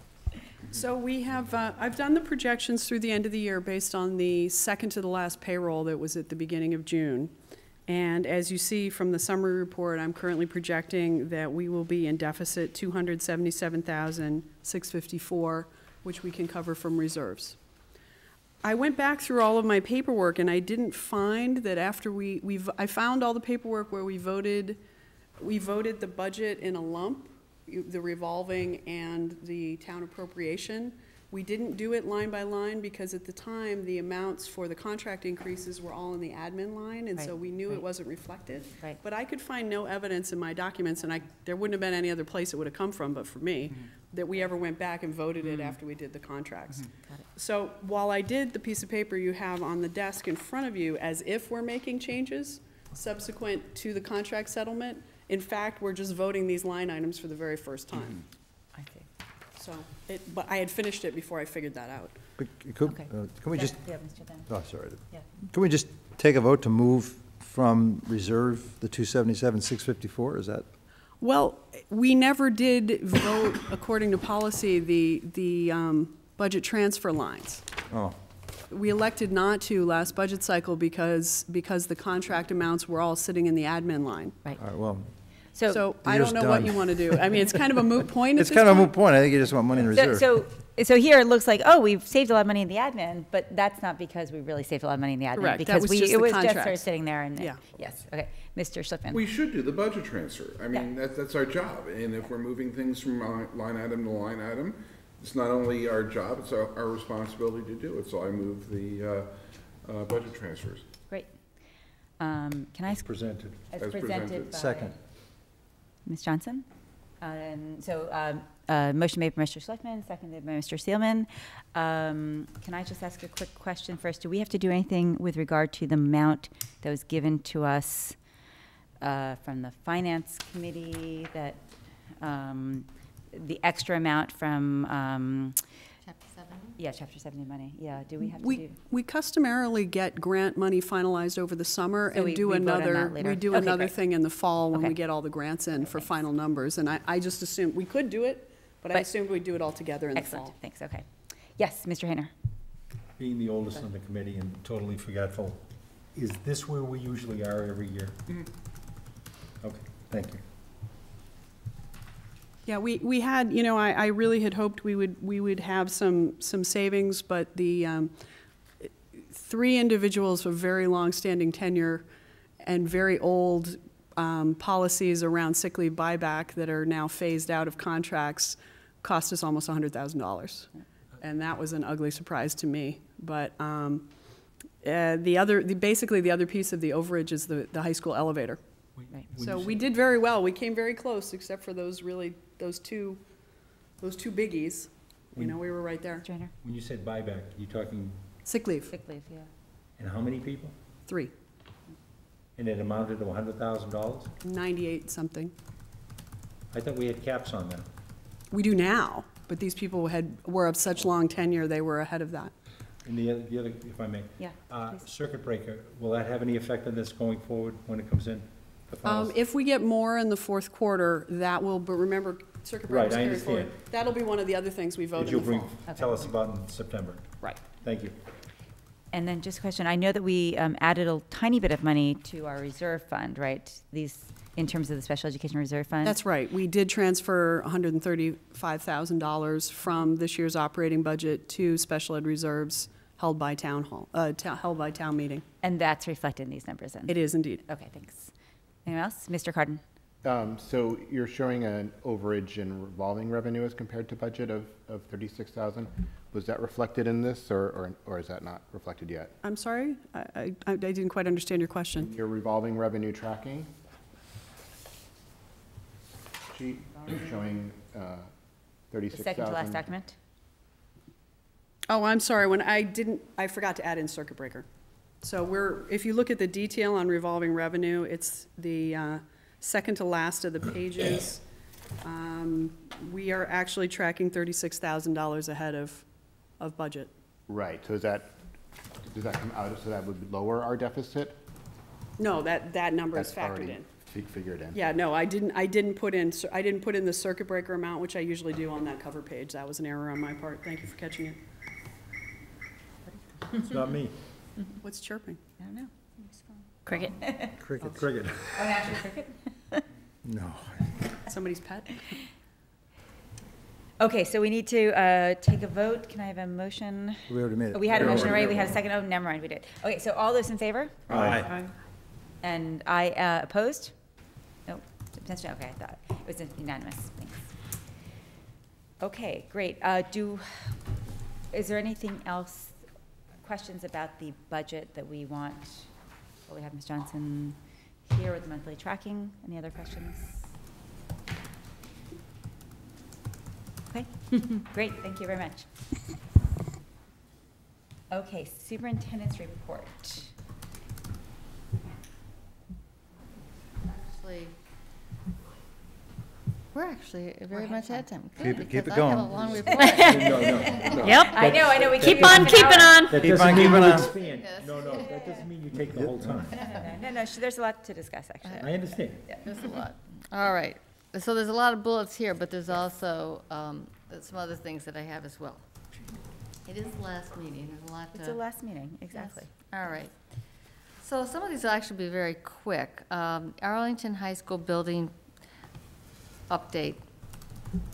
We have been in communication with our representative, our liaison from MSBA. We're going to be setting up some meetings. I believe we've already begun doing some of the work that's involved in the reports. And that's about where we are at the moment. Nothing much to say there, unless there's any questions. Okay. Thompson School building design update. Oh, you put the well, let's do that. Dashboard? We can do that. We can do the dashboard. Okay, and that's actually not here, so we. No, dashboard's not on Yeah. here, but it's on my list. Yes, great. So this is the thing that we think it will be finished by the end of the summer, is sort of the expectation, what I understand. Yes, and you should be able to switch into the different icons. So Would the before we do that, though, superintendent, would you take the microphone? I sure will. It's the other one. It won't. You have to. Well, where we are with the dashboard was presented to the Community Relations Subcommittee. Before, there was just a long list of different graphs, but what Julie Dunn and Claudia Bertoli have done is actually gather the different picture graphs into different files. And these are the icons for those files. And we can go through and see what some of them are. Some of these graphs you've seen in the past, and some of them are new graphs, and we may even have more. The thing about this, you don't want to think that this is a finished product. Rather than have it be perfect, I think that it would be better to at least get it up on the website sometime this summer, and we can always add to it. In fact, some of the data is going to have to be changed anyway as we go forward. So there is an introduction which explains what the dashboard, dashboard is. If you go, that's the introduction. So the next one is enrollment. And there are a number of graphs here that describe enrollment. We don't have to go through each one of them, but we right now I can't give you the link because for technical reasons. But you can just get a sense of what these different graphs will look like on the enrollment, looking at it from different kinds of lenses. Again, some of these you have seen before. But I don't think you've seen the way it's been expressed sometimes in the bar graph. If you go on to the next icon, well,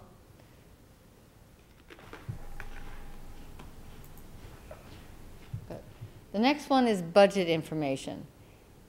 And these graphs you're familiar with. These are graphs we've had in the budget report, the report to town meeting. And there may be some other ones we might want to consider having in there. As I said, these things can be updated and then just put back up on the website. But it just gives it gives people an idea of where our revenue sources are and what our expenses. And by the way, I'm going to talk about the math fair later on, but seeing these two graphs reminded me of one of the projects. 3 ninth grade students did a math fair project on our budget. Oh, awesome. And they use these graphs.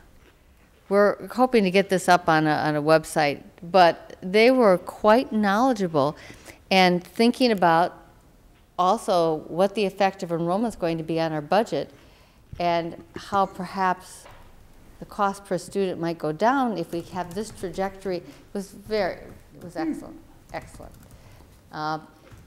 In fact, it would be very interesting to have them come and present their ideas, but you know, the math fair was just this morning.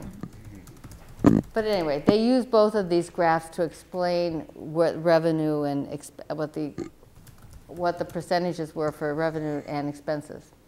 All right, so the next one are student outcomes, and you know, this is our MCAS data. Now, one of the suggestions that came at the meeting was to disaggregate this graph into 3 parts because it's too complicated to understand, and that's something that's going to be a project that's going to be done.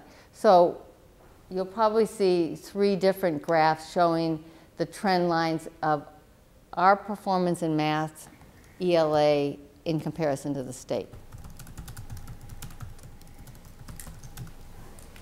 Then there's the issue of staffing. And can't take this. This issue of staffing here. And so what this is the ratio, Arlington Public Schools to teacher ratio, and then state students, which is the second bar graph, students to teacher ratio. And each one of the bar graphs corresponds to a different year. So the darker blue on the left is the 15-12. Now, one of the things that's very clear in the Arlington is that we had this spike there. In other words, we had a lot more students for each teacher back in the year of 2013-14. And one of the things that we've been seeing over the last 2 budget years and is looking at what is that ratio, and fortunately students to teachers is starting to come down. We don't have the data up there for 16-17 yet because we're not there yet. But the other thing that is interesting is looking at the state and how the ratio there of students to teacher is lower than we are. And so again, it's just more evidence of, you know, that we get outstanding performance and achievement for our students, and yet in terms of the ratio for teachers, it's It's quite much higher than the state. And, you know, Dr. Janger was here today talking about what the average class load is for a high school teacher. 100 to 130 students is a lot if you're going to give students the attention that they deserve. Now, to our teachers' credit, who are very dedicated, and they do it anyway. It's just a lot of students. And clearly, there's only so much time in a day to give all students individual attention. All right, so that's that icon. Then the last one over here is technology, and this one is pending. And Dr. Chesson may want to say a little bit about what we might have in that particular part of the dashboard. Sure, we're going to be looking at devices over time, and then the ratio of devices to students, and then also talk about our capacity in the internet. So there'll be 3 charts that are associated with that. And I know there was some discussion in community relations of changes and additions, and I assume that all will happen over the summer, and we'll see some difference. Okay. So that's what the dashboard is looking like right now. Yeah. And in those areas, if you think of any type of way, or you're doodling over the summer and want to come up with a graph, we could certainly look at inserting it. I think these are broad enough categories in terms of where we're going to have the data, but again, it may be that there's another category that we should take a look at. So that's what it is. So a dashboard, for people listening, is supposed to be a quick visual in which you can understand key information about a district. That's what it is. And so you're going to see it in terms of graphs, not narrative, not charts, but rather bar graphs, circle graphs, line graphs, that type of thing. All right? I know Mr. Thielman wanted to get a sense of what it looks like. I did. Yeah? Thank you. Yeah, that's good. Good. Thank you. Thank you. All right. So now, actually, I should go back to there, because next is the Thompson School Building Design Update. We're on a very fast track if we are able to, with the ultimate goal of having an addition on the Thompson Elementary. As enrollment has grown, for those listening for the first time about this, our situation is that we're going to need, in the years ahead, 4 classrooms per grade. Presently, there are 19, so we need 5 more. Now, as we've gone through discussions about this over the last couple of months, you know, there's been discussions about, should we increase core spaces, such as the cafeteria and the gym area.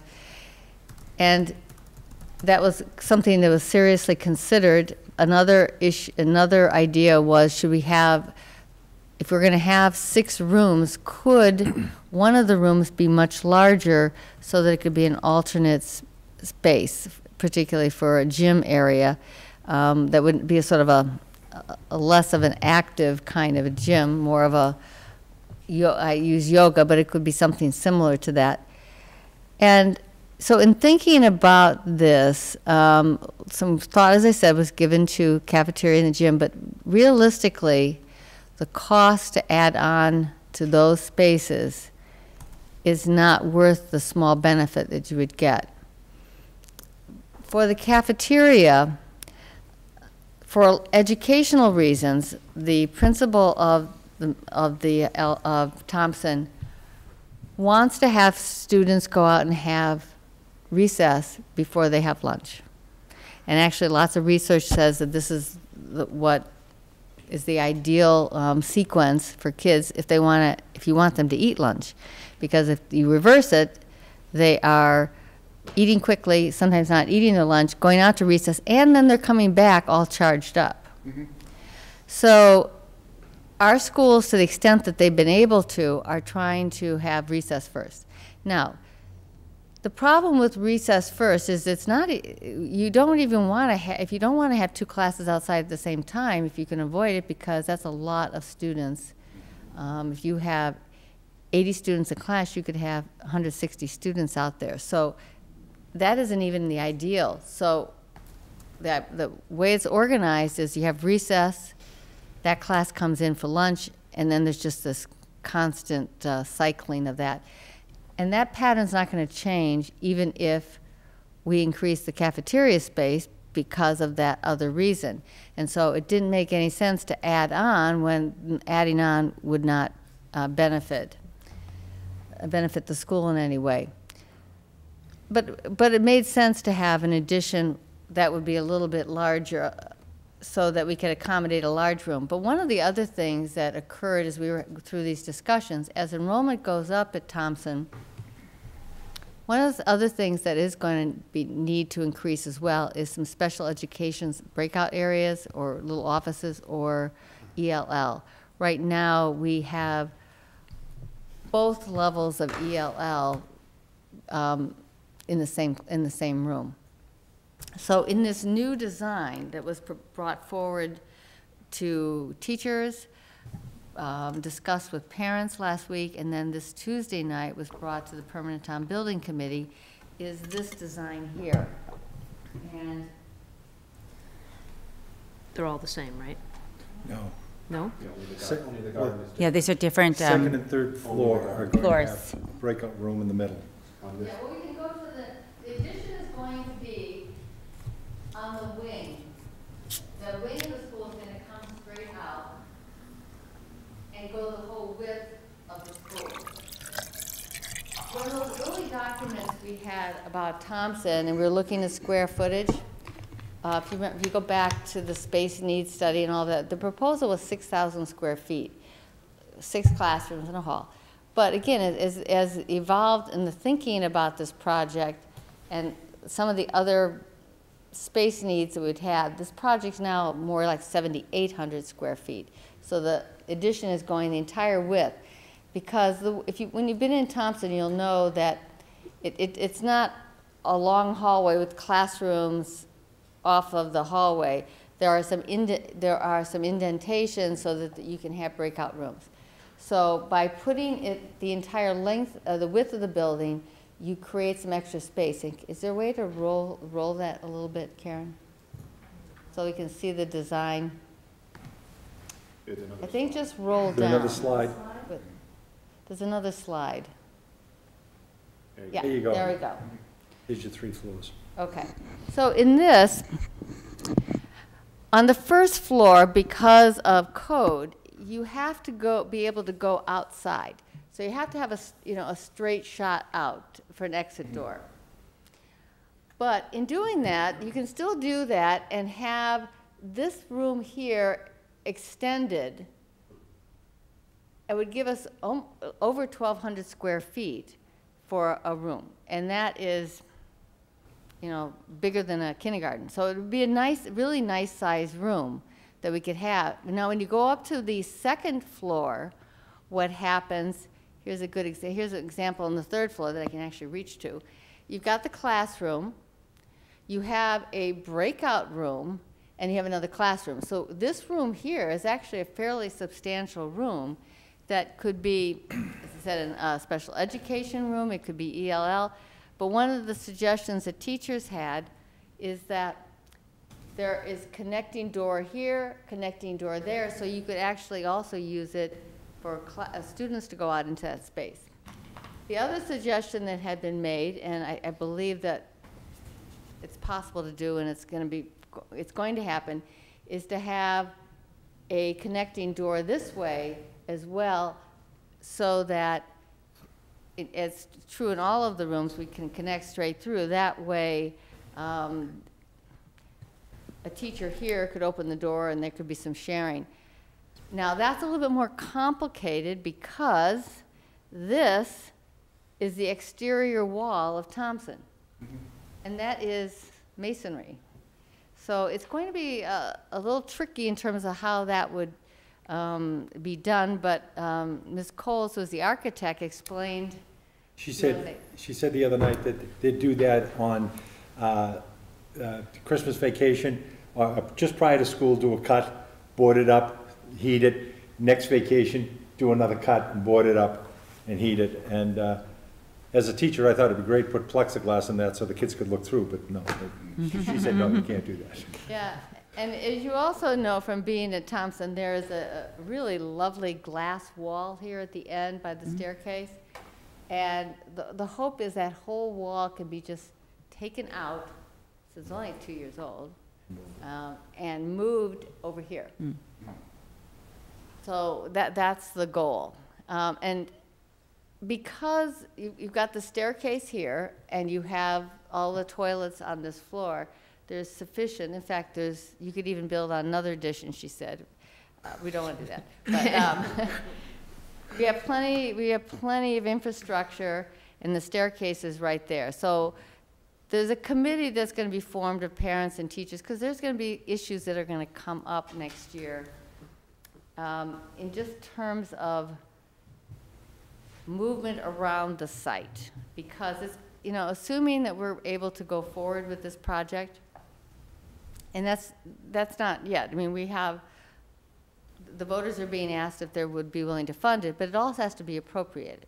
So I mean, you have to go back to town meeting in the fall on this, and the task force had wanted to take a look at enrollment just to make sure that we're in fact on this trajectory of increase. Because last year, as you recall, we had a little bit of a dip, but we're making up for it this year.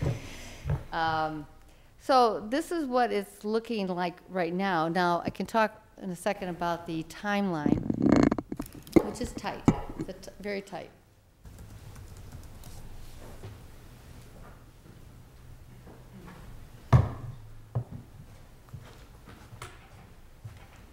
So the construction on this will take 10 months.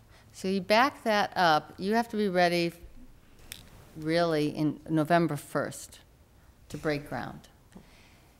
Which means that, again, keep backing everything up, we need to have the designs done on the school by August, mid-August, or late August, so that we can then go out to bid for OPM, Owner's Project Manager, and construction. Now, those awards don't have to be made. You can go out to bid. It would be contingent on town meeting, and of course, that's all contingent on what happens next week as well.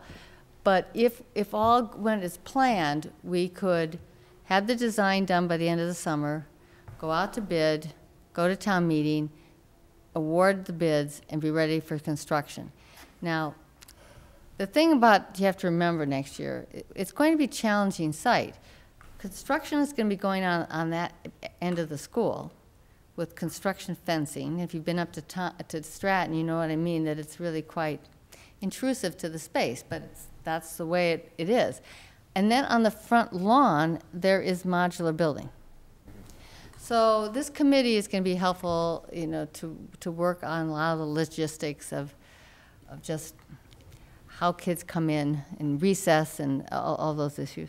One of the things I think we or you or the administration have to be very cognizant of, when that building was being done, the students were not there. They were spread out with town. Yes. Traffic today with the existing thing is traumatic going up North Union and around that building. It's really dangerous. With construction going on and stuff, and I know the construction people and the contracts are going to take this in, but I would ask you and through Mr. Spiegel to look at whether police or whatever is necessary to be there, of making those streets potentially for during this period, and I don't know if this is a solution, one way, going each way. We know that we're going to need another traffic supervisor down there on the far corner for sure. Just like at Stratton, we're going to need a traffic supervisor up there as well, and that's going to be one of the challenges this summer to get that all in place. Mr. Schlichtman has. First of all, I want to say that Mr. Hayner raises a very important point, so I'd like to move that we ask the Transportation Advisory Committee to look at one-way street patterns and other options around the Thompson School. Is that a motion, or is this, okay, motion. So motion by Mr. Schlichtman, seconded by Mr. Hayner. Discussion on the motion? No? Okay. All those in favor? Aye. Aye. Thank you. And secondly, I'd love to have a copy of this so I can look at it. It's very hard to read, especially with the very pretty font in the shaded areas. I'll definitely send it to you, but keep in mind, this is this draft. Yeah, I Okay. understand. Yeah, I'll be happy to send it too. But it's on the table, it's on our screen, so, you know. Oh, yeah. It'd be easier to look at, and you can you can pull it open a little bit more. And then at the meeting on Tuesday night, Ms. Coles and Ms. Green, who's the other architect for HMFH, looked at the gym in terms of how many chairs and people can get in, what's the code on it. And regardless, as long as you have 2 doors, even if the 2 doors in terms of inches would allow more people in the gym, the fact that there's 2 puts 500 as the cap. We're not at 500 yet, but we're going to be heading to 500. So there's more thought that has to be made about this issue as well.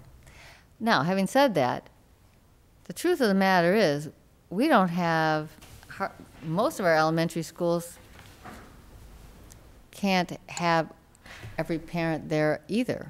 And some schools are actually pretty small. Is there any other school that can't have every kid in the space? Is that true about any other school? Well, We're getting there.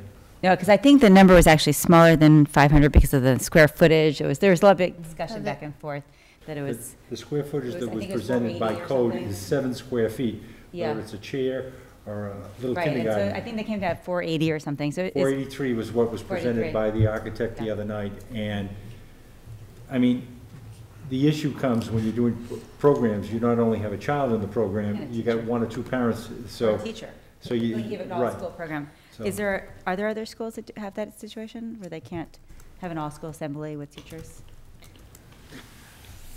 I don't want to answer that. Okay. I can't answer that question A right now. potential solution for Thompson was, and Mr. Nato was thinking about it, is she put some of did their all-school things in the round, and put some of them up in the stage area. That would be allowed under code, So kids could sit on stage. Right. whatever. But So, anyway, this is where we are right now, and the architects are going to come back June 21st to meet with this subcommittee that has been formed at Thompson to go over where we are, so that on June 21st, that's it. We're done. We're moving forward with the design, and then they have the summer to work on it. So I just want to say, when I've heard people talk about common spaces, it's not usually cafeteria, it is this all-school assembly, and there's this issue about if you bring a program in as a PTO, for example, that you can't, if you can't get every kid in there, you have to bring the program twice. You know, and that gets very difficult to work around. I don't, as an elementary teacher for 28 years, we always had 2 programs for all those, Yeah. just for that reason. In brand-new schools and It's old just twice schools. as much. I you know, that- understand, you no, know, I it- understand. yeah. It would be, you get twice as many programs if you can get them to come in for one show, Right. like that. Right. The other part is sometimes the programs are also geared primary Sure. and upper, so that, I agree with you, financially, it would be great to have just one show. Right. We're not there yet at Thompson, so they can do the single program, and some of our schools have small, to be honest, I think that we observe the 7 square feet for every child in all of our gyms for our school programs? No. But, you know, you're looking at the math of it. I mean, that's how it's calculated. And another possibility in this whole situation might be to find a way to put another door in. Right. So that wouldn't solve the 483 number. It wouldn't change the 483. It wouldn't change the 483 from what I understand. I mean, from that Still, discussion. You Yeah, still need the it's 7 square square feet. footage, The yeah, only way yeah. you're gonna go beyond that, Yeah, yeah. Right. anyway. Yeah. Okay, so, any questions on Thompson, where we are there? Is there, so if you want to tell us about the presentation that you made to parents, and there's another presentation? Well, we did. It was back-to-back. It was teachers in the afternoon, parents in the evening. Nice turnout for parents and teachers as well. And some people have volunteered to be on this subcommittee to meet again, but all parents are welcome to the meeting. We'll make sure people know about the time. And that'll be on the 21st. And then we're going forward. Okay, great. Stratton, Stratton is moving along. I don't think there's anything to report other than they're even now picking out colors of roof tiles. So that's a good sign that we're really moving along. There's been no issues. I understand from actually being up there last week, talking to the crew outside, that all the modular units are up in this area. They're sitting out in Littleton or someplace like that, and so they're here. They're not coming up. I was told that another one arrived this afternoon. The kids saw it while they were on the playground. Oh, cool. Yeah, one of the challenges of these modulars has been the location of Stratton up on this hill and coming around some of the corners. Oh, yeah.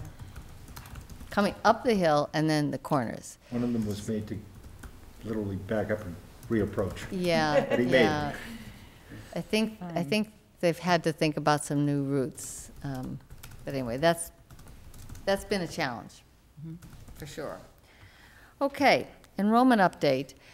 You had the latest numbers, and they really, I'll certainly give you an update on Friday, but right now, confirmed in our kindergarten, we have 491 with 19 pending. I will say that just 2 days ago, we moved some of the pending into we moved about 8 or 10 of those into schools because they were buffer zones. So right now, we're at 510, if we count both. Is that counting all the kids that we know of at this point? No. Okay. No, we had a meeting on Monday with the elementary principals, and most said that they know if even people who have children in the school that haven't registered their incoming kindergarten. So let me just put a plea out there. Please register your son or daughter so we know. 'Cause we're trying to make some decisions about teaching assistants, and we would rather make them now than wait a month or two. So. All right, I'm going to turn this over to Dr. Chesson to talk about summer professional development. So summer professional development falls into 2 categories. One is work on curriculum and learning about curriculum, and the other one is professional development that helps teachers grow as professionals. So we'll be spending a lot of time this summer on our new initiatives or expansion of current curriculum initiatives. For example, FOSS, which is the science program, will be having professional development for grades 4 and 5. Math is going to be getting, as Mr. Coleman told you several weeks ago, a new version of investigations for grades K and 1. We have had Lucy Calkins for quite some time. We're fine-tuning that, but we're also looking at our new reading units and how those are integrated with Lucy Calkins too, and how writing and reading are, as you heard from this evening, are integrated. Those would be actually K through 5. And then, as Mr. Conklin told you, I think the first presentation that we had on curriculum, in social studies, we're going to be doing some alignment at the elementary school level, and also, as you heard discussed tonight, some integrated units with social studies and English language arts. There's also a significant amount of content-specific professional development that's happening for secondary level teachers. 2 things that we're having this summer for our teachers that I think are of particular note are school leadership teams that are often referred to as ILTs, instructional leadership teams. We'll have an opportunity to grow as teams and have professional development sponsored by Teachers 21 towards the end of August. And additional, we'll be starting our year-long supporting instruction course that will be for our teacher leaders within the building, that is supported in part by AEF. And finally, the last thing is we're going to be running some ed camps this summer for technology, or tech and practice, as we like to refer it. That will also be in August. That is for all teachers, but specifically or especially for those teachers at at Audison and at the high school, because they will be going BYOD next year. Okay. And just to let you know, we will also be offering professional development for those staffs right embedded in the school day, because we have a person at Audison that's freed up 3 periods a day to do that. We also have Susan Bisson, who's freed up across the district to do that instructional technology work, and we'll also be running some after-school professional development. We've actually run a number of professional developments already, but this is, since it's, when it's right in front of people, sometimes they have more impetus to go for professional development. Ms. Trainer? Are we up to date? Is everybody that's supposed to have the retail done? We have a small number of teachers who, through no fault of their own, were unable to get the course. The State Department of Education has notified us that they actually have a small grant to continue the retail training for next year. And I will be sending out, we just agreed, I'll bet reluctantly, to offer one of those classes here for the convenience of our teachers in the fall. And so those teachers who have not been able to get into a course up to this point will have the opportunity to take it here. Just a quick follow-up, and I don't even know if we can. Can we make that a condition of employment going forward? Unless they're brand-new teachers. In other words, if we're hiring a teacher that's got 4 or 5 years' experience and stuff like that, in other words, so that we don't get hit with the bill. I appreciate brand-new teachers, coming straight out of college and stuff. I think they're coming to us with the SEI endorsement, yeah. Okay.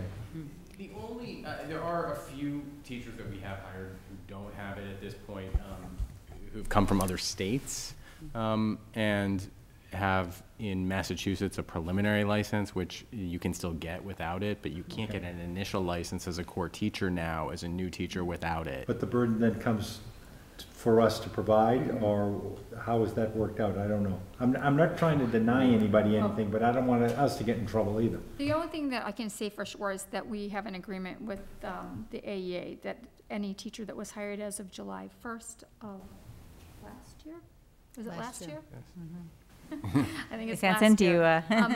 Receives the stipend and receives the training. Okay. I'm just thinking going forward that, we've done due diligence in getting our current staff up based on the state. I think the state in its licensure in teacher preparation, and they should make that part of the curriculum. They are. They do. They do. But if they're not from Massachusetts, then they don't. won't have them. Okay. Actually, can you just say a little bit something about BYOD, because we haven't heard that in the public. Maybe some people have heard about it and some people haven't. Okay, so bring your own device is going to be, it's kind of been flying under the radar. Kids could bring it in, bring a device in, and we would put it on the guest network, but we wouldn't allow it on the actual network. Starting next year at the high school, students may bring in either an iPad, a Chromebook, or a MacBook. And they can bring it in, and they have to sign an acceptable use policy. There was actually a meeting at the high school last night for the high school people about this process. They sign a special acceptable use policy, and then they're allowed to get on the regular network. We've had BYOD all year for 6th grade at the middle school. It's been very successful. We haven't had any problems. But only one kind of device, so that was different. Only one kind of device. Next year, we'll still have one kind of device at 6th grade because it's 1-to-1, and they're provided with a device if they don't bring one. But at 7th and 8th grade, students can again bring either an iPad, they can bring a Chromebook, or they can bring a MacBook. Those devices were chosen because of the lack of bringing in outside viruses to the system, and also because of the battery life and the startup time. As much as many of us like our Dell laptops, they take a while to start up, and when a teacher only has 52 minutes in a classroom, they can't wait. Dr. Alston-Eppy? I'm not sure that the high school has pushed out what the BYOD devices would be.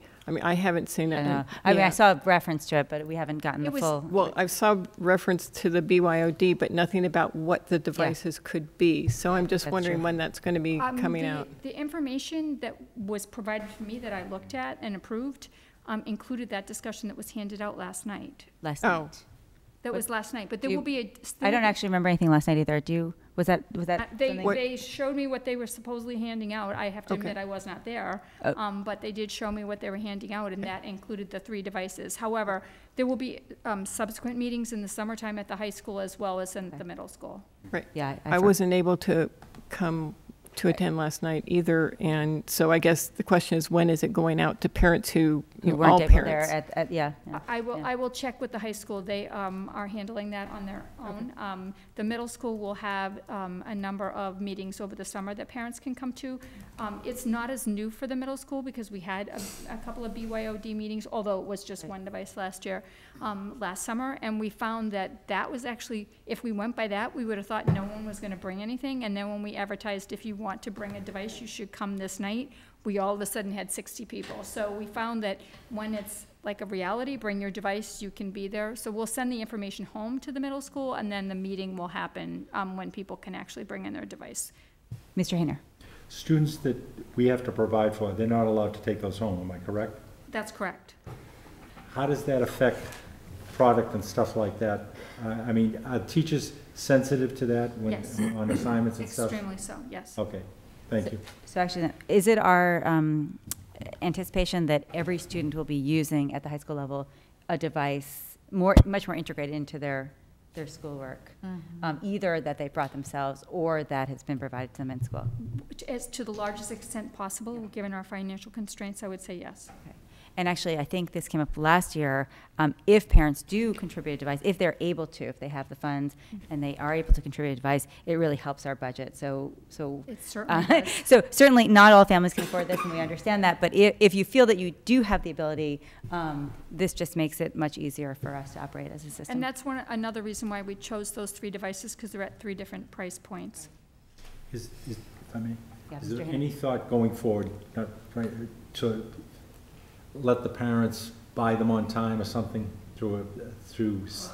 way back when? I remember Apple had something at one time for colleges and universities. Certainly, if you have a student that's at the college level, you can get a discount. Right. There is no thought at this point. Some districts have done that. There's some muddy waters about how Okay. appropriate that is. Thank you. Thanks. Mr. Schlickman. BYOD, how about school committee? We're on APS guest, I believe. Yes. Provided you have one of those 3 devices and you sign an acceptable use policy, I see no reason why you can't be on the school network. I think he does. I wouldn't let them on. That's all we've been asking for. I can get email. You guys, yeah, I don't know. I can't get email. Is that why? I Yeah. don't know. There's a Maybe ton I of got things I access at one can't do point. on I don't here. know. Because of the guest Every network. time it comes Yeah. up, I've agreed to everything, and I'll talk to Mr. Good. Okay, great, thanks. Anything else? Good, thank you. thank you very much. All right, so Mr. Spiegel is going to talk about our hiring update. So we're very active right now in district hiring. We're really in the midst of it. So far, though, we have finalized the appointment, and when I say finalized, the new people who are going into teaching positions, who have not been in teaching positions before in the district, who are hired as teachers under the AEA bargaining unit, who I've met with and gone over all those benefits and policies. We have 9 people so far who have gone through that process. I'm meeting with 3 more people next week. Of the 9 people I've already met with, 5 of them have already worked for the district in some capacity, either as long-term subs or mostly as long-term subs or teaching assistants, and a couple of them have done their student teaching here. And so we have, as I've said before, we tend to hire, some of our principals like to hire people who they get to know through either long-term sub or student teaching or teaching assistant positions, and that's a great way for people who are getting licensed or going back to grad school to get some experience working with kids, and then if they perform well and are jobs available, they tend to get hired here. So that's good. We have we have filled the split cluster positions at Audison, both the social studies English cluster, that's the 8th grade teacher who will be teaching both social studies and English, is licensed in both. And we've hired the science math teacher, licensed in middle school math science. Both of those teachers who we hired are people who have done long-term sub-assignments this year at the Audison, so they are well known to the staff and the students already. So we're progressing, we're hiring We've filled some math positions that were open at the high school, a .4 Latin, special ed at the high school, a second grade position at Hardy, and a science position at the high school, and a history position at the high school. So we've, yeah. So we're sort of spread out. We have more people coming in some of the elementary positions that are open up. I also want to say that we've at my count right now, currently, is 13 teachers who are shifting from one position to another, either in the same building at a different grade, or from one building to another, or sometimes in the same building with a different, maybe they're in a special ed teacher and going to a different special ed program in the same building. So we do have some movement, and we are still having some movement in the district, and we're in a kind of it's a little volatile right now because a lot of our teaching assistants now, and some teachers also, we've gotten some recent resignations. Not a lot. I don't think we have a ton of turnover, but it happens every year that there's people who have to move away for family reasons, or some people who get a job somewhere else. And I'm going through exit interview processes with trying to do with all the people who are leaving for whatever reason. So there's going to be a lot of shifting in the next, all summer between TAs who are leaving because they're getting jobs somewhere else as teachers, or going back to grad school, or doing something, or moving away, and filling those positions. There'll be a lot of hiring this summer, and then there will be some other positions in the teaching and some administrators to fill still. Yes, Mr. Hayner. Are there any impact on diversity? Yeah. There is. I'm not ready to give you the numbers, but there is some positive impact on diversity in the district, we've been talking a lot about that, as we have talked about how we're going to roll out the administrator training next year, and we're looking at diversity in a lot of different ways. Right. Thank you. Yeah. Okay, a few more things. Graduation. I actually should have brought this up with Dr. Janger here, but it was a beautiful day, beautiful ceremony. Bless you. Dr. Seuss did a great job in her greetings to the graduates. And, thank you, Mr. Thielman, for coming. Some of you were watching. So it was a lovely day. One of the things that there's a change in the program this year, they're trying to cut down on speakers and time. There used to be somebody introducing every speaker, and that's the part that's sort of been reduced. But we have another big change this year is we've gone to a single color cap and gown. Oh, right. I know. It was something long overdue, but it's been done, and everyone seemed to be pretty pleased about it. So we have extra copies of this we should get you. I don't know if you got them. Good. Yeah, we have. You got them. And you can see all of the different awards. We have a number of students that are getting large scholarships, and in fact, these are just the awards that we are giving, and some of them are small, some of them are books, but there's still recognitions of high, of achievement. But this coming week is also Dollars for Scholars, which is the effort by the community to raise money for more scholarships. And I think they have, I don't know the exact number, but it's certainly in the hundreds of thousands of dollars that are going to get distributed. And in fact, this week we had a book award day for juniors. And we have underclassmen awards after the seniors leave. And some of those are book awards in which students get some very significant scholarships, hundreds of thousands of dollars of scholarships. And so we had a reception up here just the other day, and for the juniors that were receiving these. One of them is a $100,000 over 4 years to Worcester Polytech. Worcester. Yeah.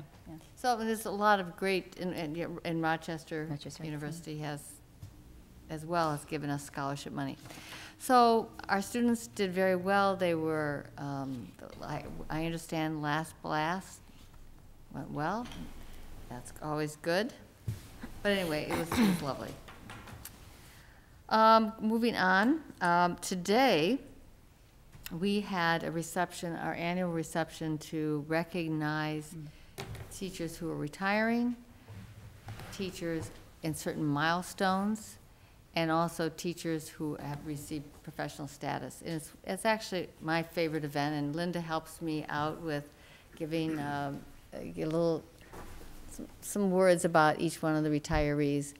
But I also want to thank Ms. Suze for coming and Ms. Starks for coming. I didn't quite see you, to see you were hiding way back in the corner, but she came to be there as well. It means a lot to teachers to have members of the committee there, so that was terrific.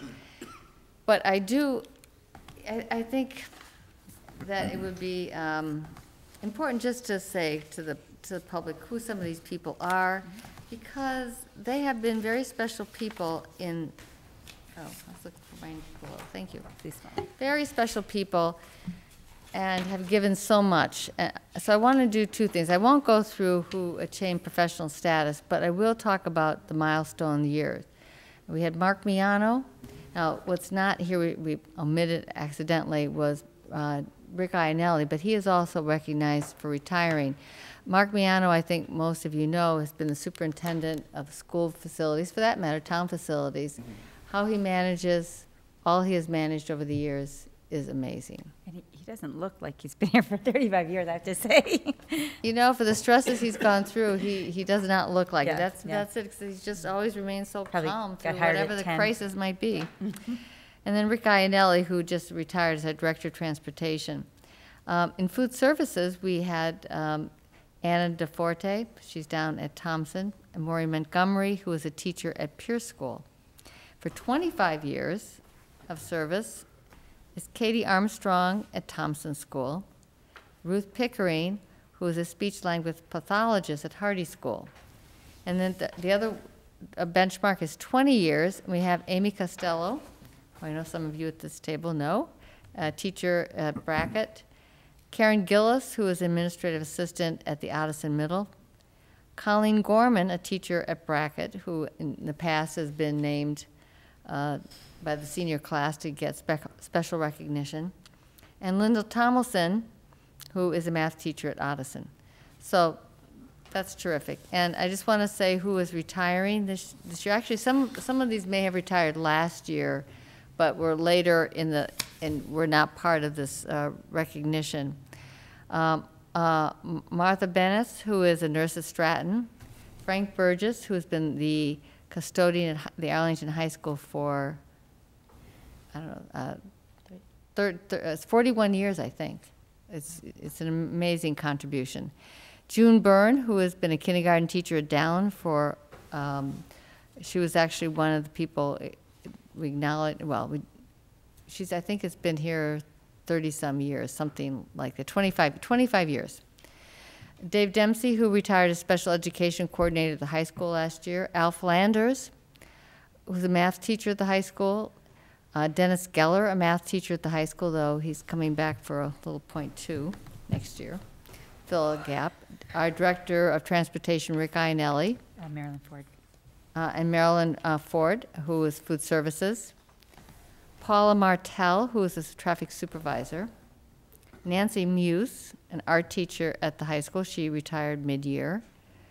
Debbie McIvan Pielek, who is a kindergarten teacher at Hardy.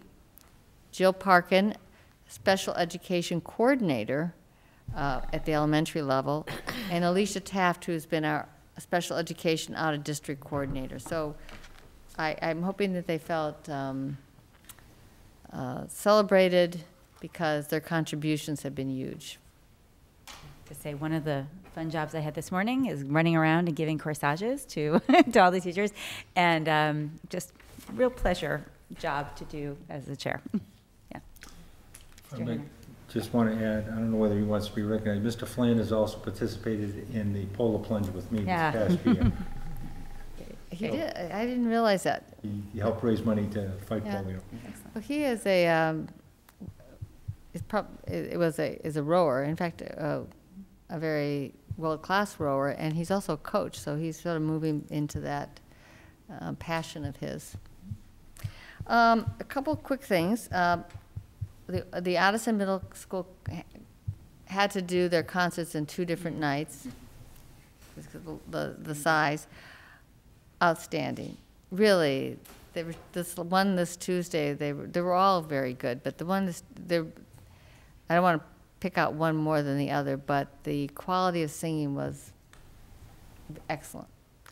And so congratulations to the music department at the middle school. The boys' ensemble received a gold medal at a competition on Friday, so we'll get more information for you on that. And then Tino D'Agostino was again invited this year because his jazz band is just extraordinary, to the Italian Institute to celebrate Italy's reunification, which is an annual event. And they were, I went to it, they made us all very proud in terms of how well they performed. I could hear people saying, they're so good. And they are, they're very good. And then lastly, lastly, today was the math fair. I mentioned one of these, but there was another project we have, I don't know if we can put it on the website because has students in it, but we're working on that issue. But these students, wanted to figure out how many green pieces of turf were out in our turf field. Ooh. Interesting. Yes. It was interesting. You mean like blades of grass? Yes. Wow. Single blades of turf grass. Exactly. Blades of turf. So. Okay. You want to take a wild guess as to blades how many there are? Turf grass. Roughly so. I mean, you don't have the rounded number. 1.5 million. Huh? 1.5 million. I'm saying 500 million. Oh, I know it's 1 million. 25 million. 45 million. What do we get if we guess it right? Yeah. You're not even close. Really? Yeah. No, it's in the 470 million. That's why number. I said $500 million. Half a billion. Wow, she said $500 million. No, Good idea. Yeah, you're right. You're close. With the prize. You get to go out and pick any Take blade some of grass water you home. want to take home. Take a bottle of water home. You want it. Get some grapes from the other room. Take a cracker or two. But it was only the green. Only the green. So they Not subtracted the out red ones that are or on the, But yeah. here's the part with The the lines. the thinking math on Oh, yeah, this is that's how, tricky. have you seen some of the fives out there? Yeah. How do you measure that area to subtract it from the whole? Right. Wow. Wow. They must have taken a square inch or Yeah, but then they had to square subtract foot. it, yeah. Multiply it out. Much more clever than that, Yeah. actually. Google Maps? Huh? Google Maps? Google Maps. They actually did use Google Maps to, one part of it to get some of that. No, they said they had an aha moment in chemistry because they thought, well, wait a minute, how are we going to do this? But they realized that they could get, if you're trying to get the area of something, they could get it going the route of density. So they put tin foil on each one of those big numbers, crumpled it up. Oh. Oh, okay. Right, very crumpled it up so they could weigh it to get the density, because they knew the density of tin foil, and so they went in the route of density in order to mathematically find the two of the dimensions in volume, and they could measure the height. And so that's how they found it. They had a lot of interesting methodologies in terms of how to subtract things out. So, kudos to them, they could think it. But this is, one of the things that was a big change this year is they've gone to electronic. I went into the math fair going, where are the boards? There were some, but only about a quarter of them, because they're moving toward trying to create a website of these. But one of the issues is parent permissions. I'd show you the video, but I don't have the parent permissions on the students. But anyway, it was terrific, and we should probably make sure you hear about it next year, because it's really interesting to come and see the work they're doing. High school. 9 through 12. Well, no, 9 through 11. So The seniors. They were all involved in it?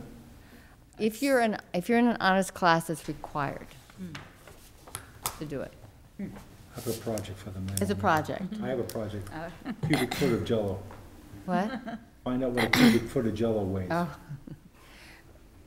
Well, there's thought. That one probably wouldn't stump some of these kids. They're pretty good. They're pretty good. So there were a lot of projects, and we'll try to get them up so people can see that. Now, the last thing is, and this was a request about lead.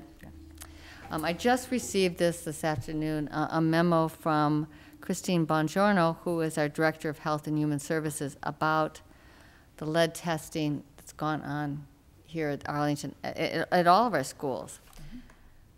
So the water, and you have a copy of this report, and I've asked her whether I can Where? send. No, we didn't. No, we didn't. No, we don't. I don't think so, no. we didn't. Didn't make it. Make it- I think we It's did. I certainly think- not I in think we- Novus. Definitely not. Not Novus. Not definite, huh? Yeah, definitely not. Maybe you're I know saying- you as we had go it in to your, I executive know you session, had it in we'll, your hand. You we'll had it in your hand. Double It's all right. check. Anyway, All right, well, we'll send it out to you, but Okay. the EPA sets 15 UGs per liter as the standard in terms of lead. And so we have a summary of the most recent lead testing results. And and this is one source at every school, and all of them were below that, except for there was a faucet in a custodial closet at the high school that was at 15.4. And Ms. Bongiorno says that we believe the sample was not collected in accordance with MWRA collection standards, resulting in slightly elevated results. So the most recent shows no evidence. In part, she said we have newer piping too. Here? When was the testing done? When was this testing done? This is the most recent, and I think it's within, they do it every year. She said that They do this testing, the lead testing every year? each year, the Arlington Water Department collects 2 samples at 2 schools and 2 daycare centers. In addition to the routine testing that occurs, and that's, so it's an annual. But we also have applied to the Massachusetts Department of Environmental Protection for that grant that was offered. I've heard anywhere from several weeks to several months before we know if we get the grant. But just yesterday, our Director of Facilities found out from the MWRA that they're sending us bottles that we can fill from all of the different sites. And it's very possible we'll get the results back before the end of the school year. So if we get this grant, do we do additional round of testing? Yes. Or just, okay, Yes. so there's But other it's- testing we might be doing. There's more to it than just the testing. There's, if they get the grant, she explained here, what did she say? There's other things that we will be able to do with this money as well. No, they don't test it every year. no. What? They don't test it every year. Some of these schools hadn't been tested since 2008. Yeah, right. They sample them. Mhm. But these were the lead results then.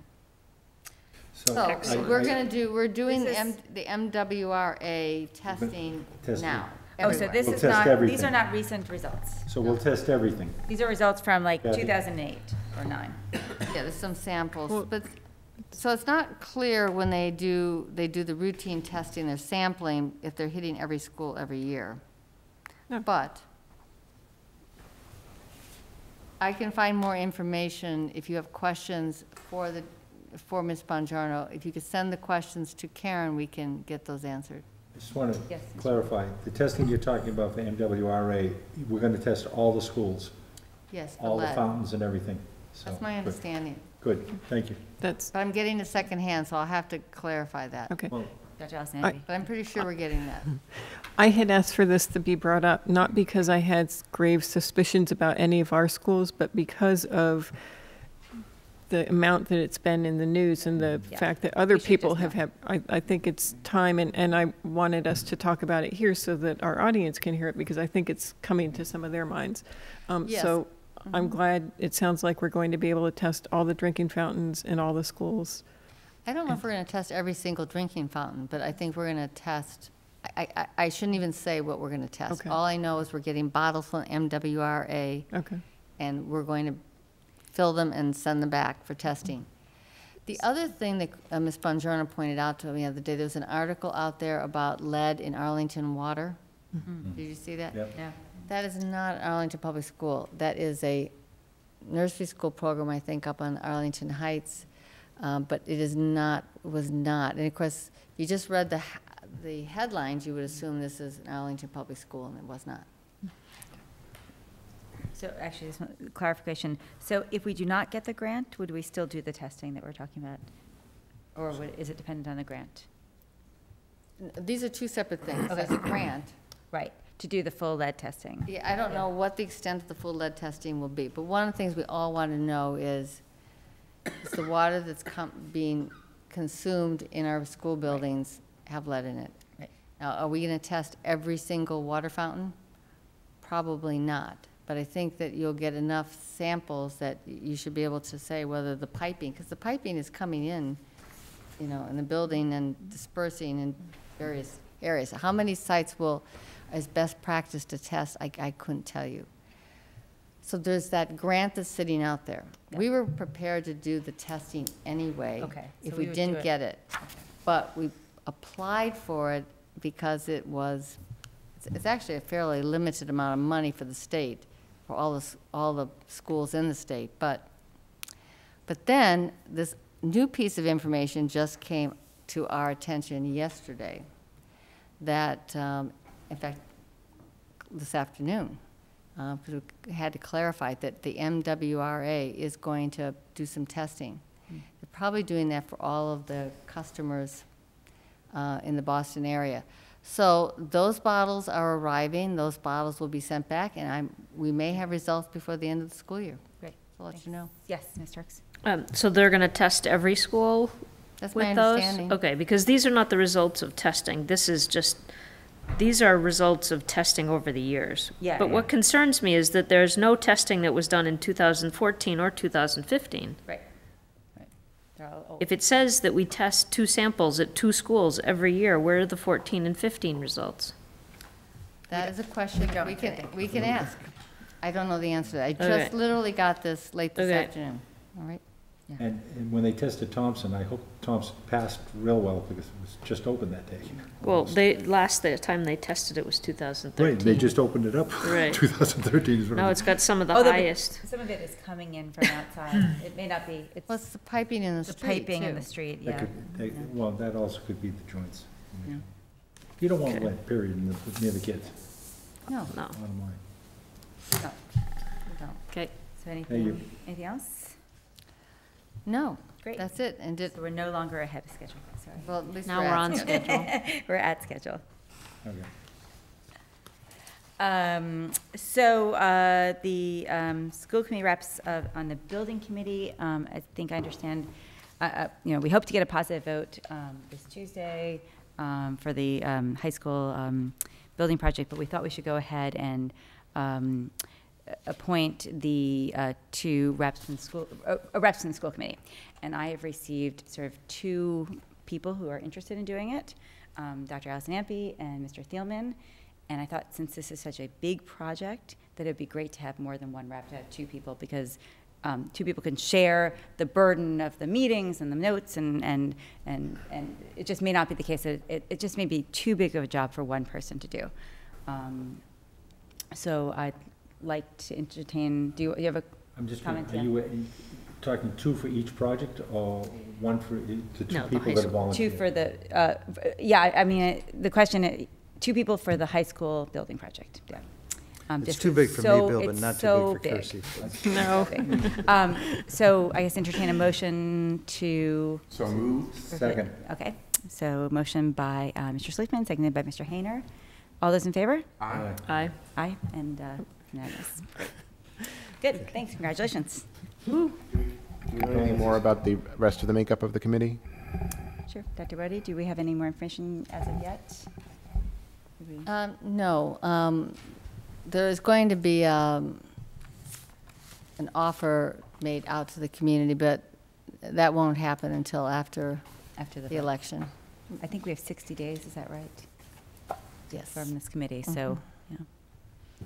There are people who have already sent emails, and so we're going to work on, and have started to work on criteria. Because it's not going to be a big committee. We're looking at probably just a couple community members. And I think that there will be an emphasis on experience and professional work that might lend some value, not value, but some expertise to this committee, which I think would be important to have. So that is both the way to outreach and what we're expecting people to return to us has not been finalized. Dr. Allison-Ampe. Who's making, I understand it hasn't been finalized, but Who's going to make the decision? Right. The town manager and myself. Okay. And actually, no one who has sent me an email is anyone that I know, so it's just going to be strictly on, and it's going to be hard, because we have quite a few people, and I know a lot of people would want to. But the one thing about it is, it's such a long project that the chances of people being able to stay the whole duration of it is going to be challenging. But we're hoping that, I think there's a value having a little bit larger, so that there's a institutional knowledge there too. Can I make one suggestion? Sure. If we have to have any meetings of the committee with the MSBA in Arlington, can we hold them at the Thompson School while the construction's going on? Yeah, That's a very good I idea. like that. The only place available, That's nice, yeah. Well, at the end of the building. Our newest school. I think that the meetings are going to be in an MSBA. That's usually how they have been. They're going to want to come on at least once or twice. You can hold them in the pit downstairs, the wrestling pit. No, We I don't think, want them to catch anything. Anyway. Bugs. They were very good about coming out and sending a team in the fall, so they have a pretty good idea. They know what the high school looks like. Yeah, they brought out a really strong team of people, and they toured and they asked questions, so they have a very good idea what we're dealing with here. Okay, great. Okay, consent agenda. We have a couple things in here. All items listed with an asterisk are considered to be routine and will be enacted by one motion. There'll be no separate discussion of these items unless a member of the committee so requests, in which event the item will be considered in its normal sequence. Approval of warrant 16175, dated May 26, 2016, in the amount of $655,668.04, as amended. Approval of minutes from the regular school committee meeting, May 26, 2016. Approval of calendar, second reading of the 2016-2017 APS school calendar. Approval of job description, health office secretary.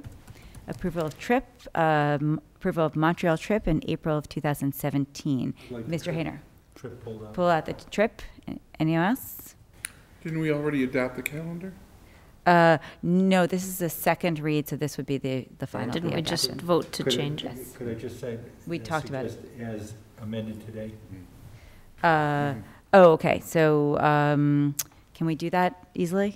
To the, no, this is, actually, we haven't, this second reading includes the small change that was suggested by Dr. Janger. So if we approve this, I think it goes through, so, So moved. yeah. Okay, so, moved by Mr. Thielman, seconded by Ms. Starks. Okay, so we're pulling that. Any discussion? We have no discussion. We're done. Okay. All in favor? Aye. Aye. And all opposed? Abstention? Okay. Unanimous? Trip. On the Yes, trip, on the trip. Mr. Hayner. This trip, since we were approving it, it's a school function. Am I correct? Dr. Yes, it's Bodie. the My concern is that when you look through the document, on the first, I think it's the second page, is there a process in place for students who cannot pay for the trip? I don't think It's it's a very- school thing. Pardon me? Is this is not a school thing, right? There's, Then we shouldn't be approving it. Can't be both. We've discussed this before, right? I mean, this is not an official school-sponsored trip, is that right? I have to pull the It's got material. signatures at the bottom of this from the principal to the foreign liaison coordinator. Is it a French club trip? Is it? Yes, Yeah. from the middle school. We got What's the the middle school French club? superintendent's. Well, it says superintendent signatures, principal signature, signature department head, and signature of the international coordinator. And all those people signed on it. All I'm saying is, if this is a school-sponsored trip, I have issues with this. If it's not a school-sponsored trip, it shouldn't even be brought before us. So actually, can I call Dr. Allison Ampe? Do you remember, we've discussed this in great detail. Do you remember sort of what the distinction was and whether? No. No, okay.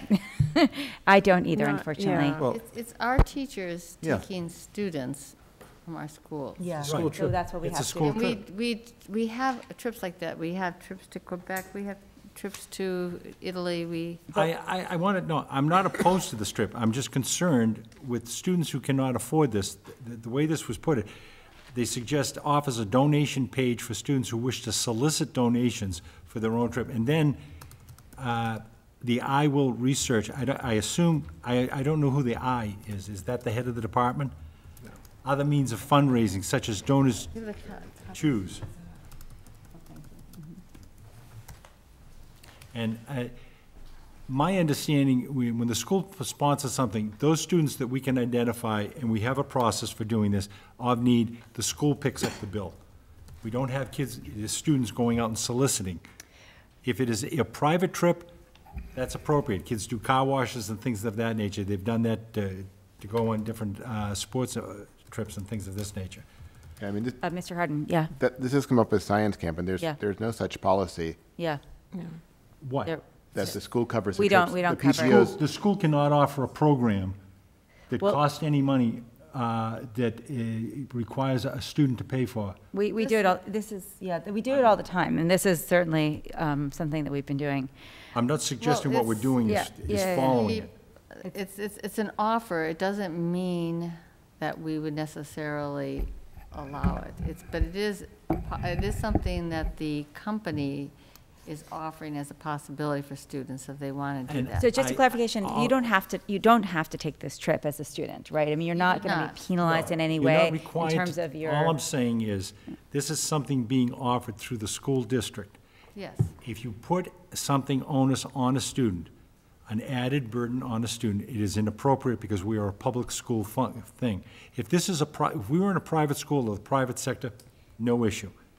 If this is a private program that people want to have kids go on their own, no problem. You know, I think. We shouldn't well, be let's- approving it. Let's actually bring this back to policies. Does that make sense? And for maybe further discussion, I know this They're has going been. on, Yeah, Mr. Thurman.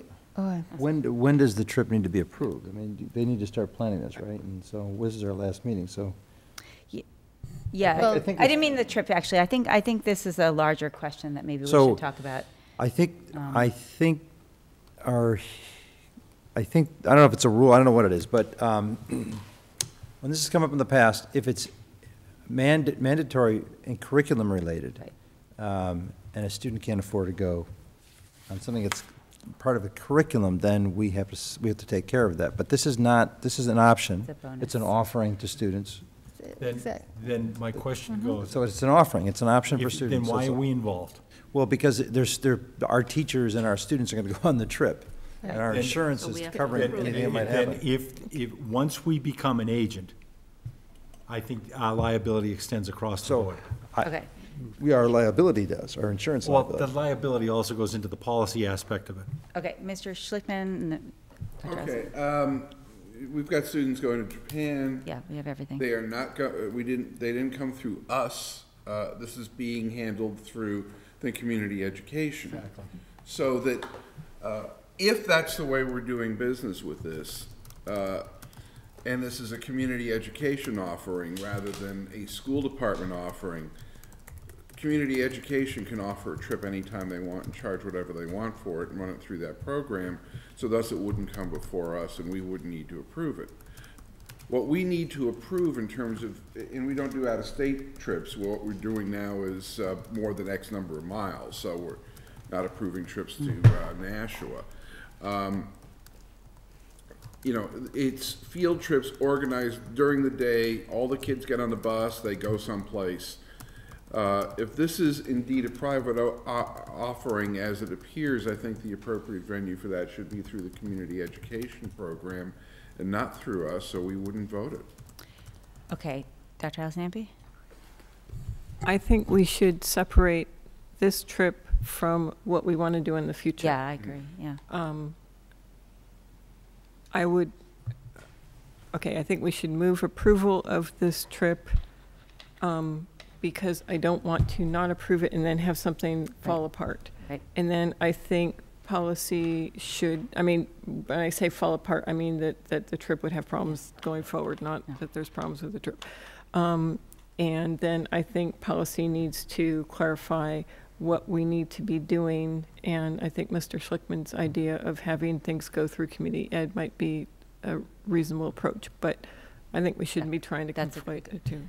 If we're going to do that, we have to suspend file policy JJA, which states all students which include late night or overnight travel must have prior approval of the school committee, which we're seeking right now.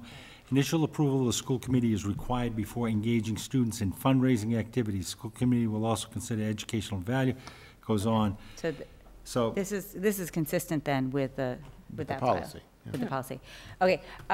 So it sounds like a motion has been made by Dr. Alsampi to no. I will make it. Yeah. I didn't. Okay. Yes, well, let's make approval. What's the motion? I move approval of the trip. Move approval, and with sort of the understanding that we're going to send this to policies in the future to look at the bigger picture in the future that later. But this is the trip. Seconded by Mr. Thielman. Okay. So all those in favor? Aye. And I'm aye. Opposed? Aye. No. No. Okay. So 2 opposed. So then I think a second motion should be to move to direct the Policies and Procedures Subcommittee to evaluate all. Review this issue. Okay, so motion by Mr. Thielman to direct Second. the Policy and Procedure Subcommittee, seconded by Dr. Alsampi, to look at the, do you get that? To look at the policy for Field trips. for future trips. Well, all trips. For future trips. trips, yeah. Okay, Call the vote. call a vote. Oh, we just didn't we? Oh, this one. I I'm did. sorry. I'm so sorry. It's all right. All those in favor? Aye. Opposed? Okay, I think that's unanimous. Thanks. Okay, so then subcommittee and liaison reports. Vote on the rest of the, did you vote on the? Yes, we did. We did, did? we We did, just did. yes, I yeah. got confused. We're not sending you anywhere. Yeah, I think we're, yeah. Subcommittee and liaison reports, budget? Okay. This afternoon, okay, so budget hasn't met since we last met and has nothing to report in that respect. However, I realized that at this time last year, we were having some discussions over what kind of information we wanted to see in next year's budget book and how we wanted that to take shape. And I'm not sure of the timing. I can meet with budget sometime before the end of school and we can start having these discussions. I haven't even had a chance to find out what the timing is of when the school department would need to know if we want to do. I felt that the information that we presented this year at town meeting was very well received, especially the information about the things that we were not able to fund. I understand that it was a lot of work for the school department to put together. I don't know if there's middle ground in there, but I think we need to have a conversation. And my concern is that if this is our last meeting, was kind of the last chance to do it. Right. Before whenever we next meet. But whether we want to try and do that again, or whether we want to drop back to what we've been doing in the past. Ms. Johnson, do you have anything to say about timing of these conversations? I think if we, it was the first time through doing something like that last year. I think we could figure out a way to make it a little less arduous. Okay. it does change the timing of the submissions. And one of the things that I've always been very concerned about is that the town side does their budgets very early. They submit them basically in the fall with no information about the current year, so they're always 2 years behind. And this process that we went through, in order to do it without going insane between November and December like we did last year, we would also have to start it in September, October, which means we would have no information about the current year. So that's the downside. You know, I've always wanted us to be submitting a budget after Christmas, because then at least we have the fall. You know, and I know the town would very much like to push us back onto the same schedule, but I don't think that's advantageous for the schools. So, if this level of detail is needed, it's going to make a really tough November, December. You know, but if that's what we need to do, I can clear the decks in the fall and figure that out. But I think his question is, is it valuable to have a meeting now? Is that what you're asking? Well, part of what I'm asking is more to the committee, that what's the sense of the committee? Do we want to go this route again, or do we want to kind of go back to the looser offerings that we did in the past? And let me just say, the reason that I think that I'm kind of pushing for this and suggesting it is that I think over the next few years, we need to be building the case for what our budget needs to be. And this is, to me, is one of the foundations of doing that. And we need to be doing this year after year after year. I don't anticipate we're going to be able to do another Hail Mary pass and try and get more money from the town this year. I think the finances are getting tighter and tighter, and I understand that. But at the same time, at some point in the future, there's going to be a reequilibration potentially of what's needed, and I want us to have the best possible documentation and data from many years showing what we need, you know, what we were hoping for, what we need, but I kind of want to know, are you guys all in with me or not? Mr. Hayner. I think the benefits that came out of the town meeting reflect the work, and I'll support Diane in any way to help to make it less arduous than it was. And I think she put it, we did it once, it should be a little bit better each year going forward. So I support it. Great. I can just tell you, I know that certain people are very upset about it, and other people were appreciative. So that's what we have to encounter. You know, that's our deal. Yeah. Yeah. Anyone else? Good. So just to address that, yeah. I mean, there's a sense in town that greater transparency is the way to go. Absolutely. And I feel that this is creating greater transparency. What I would suggest then is that we will just, if this is the sense of the committee, then we'll have budget meet sometime with Ms. Johnson and the administration and just talk about, you know, what are the possible shapes and timings and nail something down, and then we'll bring it back to the committee whenever we meet next. Great. Yes. Yeah, and I was going to say that you just stole my words, that we can work on a way to try to lighten the load. I mean, you did all those multi-year analyses to support the funding request that we had for the long-range planning committee that doesn't sound like we're going to need, so maybe that will lighten things up, and we can work with you to see a way to streamline it a little bit more. Great. The real work is really working with all the administrators who are making the submissions and going back and forth and back and forth. Well, how do you need it? How many do you need? When do you need it? And the depth that we went into in those descriptions. The narrative, not the numbers. Is Laura, that right? Is that, Julie Dunn, myself, we were sweating blood. Yeah. I mean, it was huge. And that part, there's nothing you can do to help with. Nothing. So, you know, it's you just understand that you're asking for a monumental amount of work. And, you know, if you feel it's very valuable, fine, but recognize that it is monumental. okay. Yes, Dr. Addison. To me, it's likely to be worth millions of dollars in the future. From your mouth to God's ear. Well, I mean, the one thing to keep in mind is that there's a couple of major votes coming up, and the town meeting is the first time that you kind of present evidence of what's coming. And so we have, hopefully, if we're successful on the 14th, we have a high school vote that's going to be substantial. And then after that, we have a possible override that could be large. And so, you know, I think this should be resolved in a subcommittee meeting with everybody in the room that's going to be doing the work. But we got to keep in mind that there's a lot of big things coming up. Yep. And it should be resolved by, I think, the subcommittee meeting with you guys and figuring it out. Okay. Is that good? Yeah, I'm just, are you saying we shouldn't provide so much information or? No, he's saying we are not going to resolve. No, I'm not sure. everything. No, yeah, I'm saying that whatever we provide should be done with that in mind. That we have, so whatever we provide should be done with the idea of voter education in mind. Town meeting member education and then voter education. Got to keep that in the forefront. So, but that's really a subcommittee discussion, but that's how I view it. That's the context for me. We have to educate people. Okay. Great. Community relations. All right, community relations. Everybody has a copy of our draft minutes from our meeting on May 31st in Novus. We looked at the dashboard, which you saw today, and we talked about, things that we still wanted to make changes to there. We also talked about the parent and teacher survey about calendar issues. And I think that from that, so there were a lot of questions in there about start of the school year, dealing with too many snow days.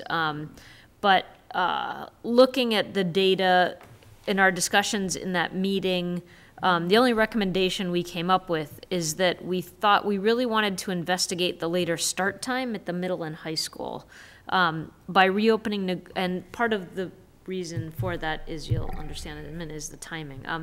Because we have to reopen negotiations with the teachers union in order to do that.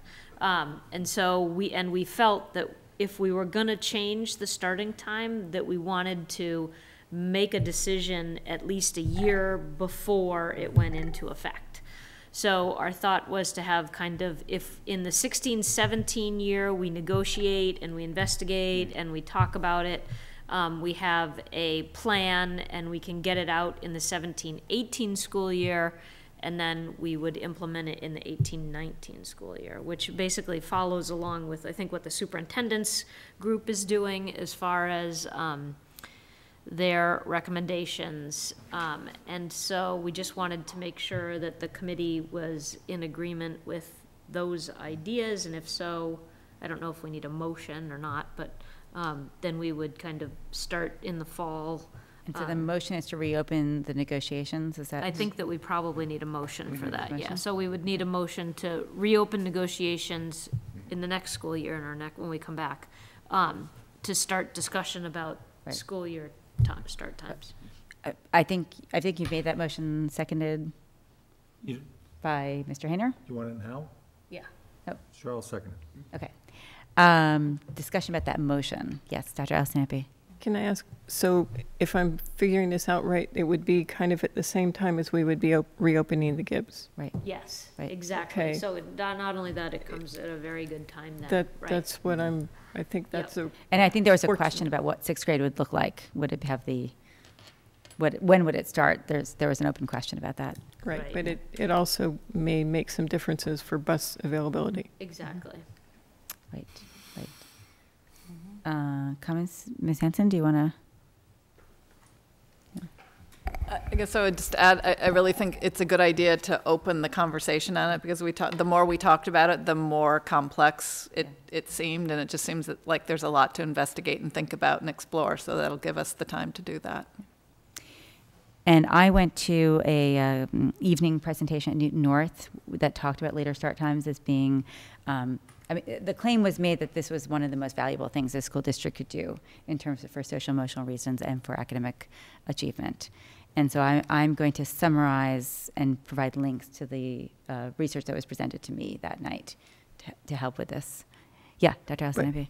But again, when they talk later start times, we're already late or late-ish compared to we're not their in things. as bad we're shape not, as some of these so places. we Absolutely. can't necessarily expect to see this. We're not same. making a massive change. Well, there was claims that even to 8:30 would make a big difference, but Yeah. yeah, you're right. It's not the same thing as moving from 7 to absolutely right. And we yes. want to do this in conjunction with, the superintendent's group is also doing this and looking at it as a group of schools, and the sports people are, Yes. weighing in. So it's all good, I feel like, and this is their same time frame as well. I believe that they're looking at the 18-19 calendar year, school year for.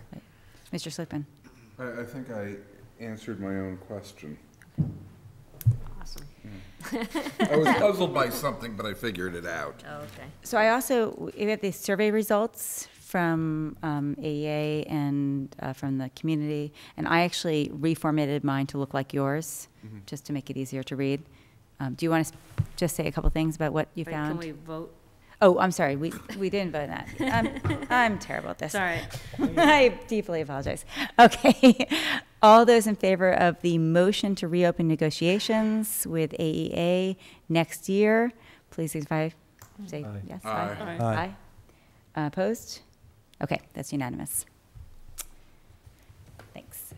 Okay, Ms. Hanson, do you want to say a couple of minutes, a few things? Even less than a minute, without having it in front of me. I don't. So I think in general, there was definitely a real appetite to consider starting before Labor Day with the idea of the 2 teacher days, 2 student days, and then the long weekend over Labor Day weekend. But when you and I had actually sat down and kind of looked ahead at when Labor Day is over the next couple of years, we realized we're in a good cycle again for a couple of years. And so, here it is, thank you. So, and just thinking about all the other changes that are going on, that it makes sense to kind of sit on this good information that we collected from both the teachers and the community, and think about that, and think about the 17-18 year, the beginning of the negotiation for the next contract, that might be a good time to consider that. Overall, though, there was really not a lot of interest in merging February and April vacation. The elementary release day, people are really satisfied with the Tuesday. That works for people. And, overall, a slight majority interested in moving to the 8:30 time start if all the Middlesex schools do the same. So I think we have some good information to work with. Yeah. And I could just say about the parent survey, and I think this is true about AEA too, there wasn't a deep dissatisfaction with the current schedule. So there was a willingness to consider a change in several cases, but people weren't clamoring for it necessarily, so we should take that under consideration. The difference between parents and teachers were that they were less excited about the particular model of having school on Wednesday and Thursday, before Labor Day, and they were more excited about moving to the 8:30 time.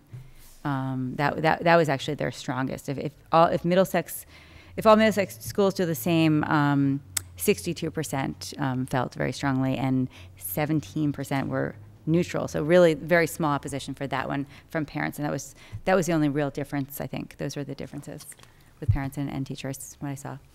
Yeah. Maybe just one slight difference. I think not everybody was necessarily clear that everybody would be going to 8:30, or everybody would be going to that window between 8 and 8:30. So right. that's just a slight nuance for people to think about. Okay. Mr. Hayner. That 8:30 start, we're talking secondary school, am I correct? Middle and high school. If that's the time chosen. Yes. The answer is yes. So that will have a ripple effect on the middle school and the elementary school, am I correct? It's middle school would be too. affected. And then, middle school and high school. And high school, I think, is a question. But the elementary won't be? No, elementary, and then open question about 6th grade. They already start later. Yeah. They start around, They start 8. they would be starting, what time do they start right now? 8:10. Yeah, 8:10. So the 8:15. elementary would be starting earlier than the high school if we move to that kind of a model. Yes. Right, right. Well, Right. good luck with that one. Yes, Mr. Slickman. In the report, on the parent caregiver survey, I just want to state sort of a beef with the language. Okay.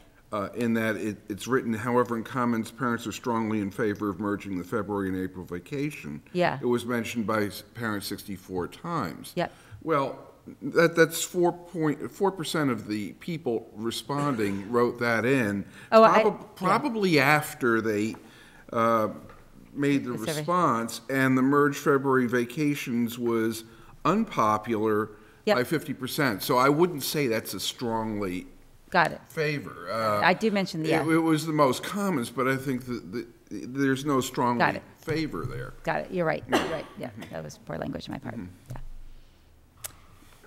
Okay. So the next, we are now at CIAA. CIAA, you've basically dealt with what District we goals. did earlier with the district goals. Excellent. Facilities. Vote on June 14th. Yes. Get out. That's the Vote. My report. daughter voted today. Excellent, excellent. Yes, you can Yes. vote. You can vote now.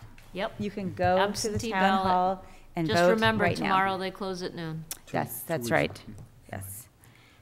And Monday, it stops at noon as well. Yes, the day before the vote, it always Oh, you stops can't at vote noon. afternoon absentee. You only Okay, have good Friday information. till Hours noon and before Thank the you. polls open. Thank you. If you're gonna absentee ballot. Yes. Policies and procedures, Mr. We Hayner. met, we have nothing to bring forward tonight. We will continue to look into the homework policy and handbooks to see the compatibility or lack of. I am charged with getting job descriptions and surveys on secretaries, school committee secretaries. The biggest time we spent was on school committee agenda, talking about formatting and topics. Some of them were talking, and this is still discussion, folks. Talking about subcommittee of the whole, set informal discussions maybe at the beginning of a meeting, and set the second part for policies and stuff. Different retreats, possibly 2 or 3 during the year, with specific agenda items in the beginning, maybe the superintendent. First meeting in September, we'll pull all these together and the additional ones that we were given to us tonight, and report back to the whole with recommendations. Great, great. So, where am I at? Warrant. Task force. School enrollment task force, yes. Do we have anything? Vote on Tuesday. Vote on Tuesday, June 14th. Yes, indeed. Please. vote Warrant on committee. Tuesday. Vote on, no, everyone got paid. Thank you. Any school liaison reports? No? Yes, Ms. Starks. I don't have a school liaison report, but Yep. I did attend the last meeting of both the Wellness Committee and the Arlington Youth Health Safety Coalition. The Wellness Committee was last week. Be liaison. I attended their June meeting. That is like an awesome meeting. It's like all, it's food, it's everything from food service to nursing Yep. to adult education, summer programs, and at the end, they did ask, what they could do for us. And one thing I really wanted to understand, and I was kind of hoping they could put it together next year, would be a comprehensive. I would really love to understand K-12, what our health curriculum is, and what we teach and when we teach it. I know that it's piecemeal and that, some gets done by the Great Body Shop and some gets done by here and there. And so I said, if you could really lay that out for us, I, for one, would be very interested in understanding that and understanding who teaches it. Okay, so that's I know potentially that a we're a future district, agenda we item. don't have health Yep. teachers, but, some PE teachers teach health, some nurses teach health, some, whatever. So I just wanted to better understand that, so hopefully they will be coming in or can do that for us in the fall. This afternoon, I attended the last of the Arlington Youth Health Safety Coalition meetings for the year, and it was mostly just a wrap-up of what they've done this year and thinking about things that they will be doing next year. They've had a very successful year this year. We talked a little bit about the survey results. There will be a parent forum on the survey results, not only from the students, but also the parents. Kind of what do parents think about kids and what they're doing, and kind of what our Like, students. we haven't seen those results. Yeah, and kind Yeah, of yeah. like putting those together in an interesting. Do you know if they are parent available? forum. Are both of those available? I know the students ones we've seen, but I don't know if they're Okay. available yet. So that was interesting. So they talked about some of their initiatives for next year and kind of what they're up to, so. Great. And I just realized that we should actually change this to liaison reports in the future. Oh, yeah. Right, not instead of All school. liaison. All liaison All reports, liaisons, right, yeah. Yeah, Mr. Hayner. I attended the program for the special needs parents coming in from 5th grade to 6th grade at Otterson last night. There were close to 40 parents there. It was well attended. The program was the assistant principal, and the special education director, is that the term? Coordinator, thank you, were there to answer questions. Talked about initially about the programs. They took them on a tour of the building and then came back and answered questions. I thought it was well done, well received. There's, as all parents, there's still anxiety. one of the things that was brought up about having their students tour the building ahead of time before the first day of school. There's some sort of program that's there, but it's been booked Oh, yeah. real tight. So Something I'd specially ask for- you to, if there's any way to broaden that.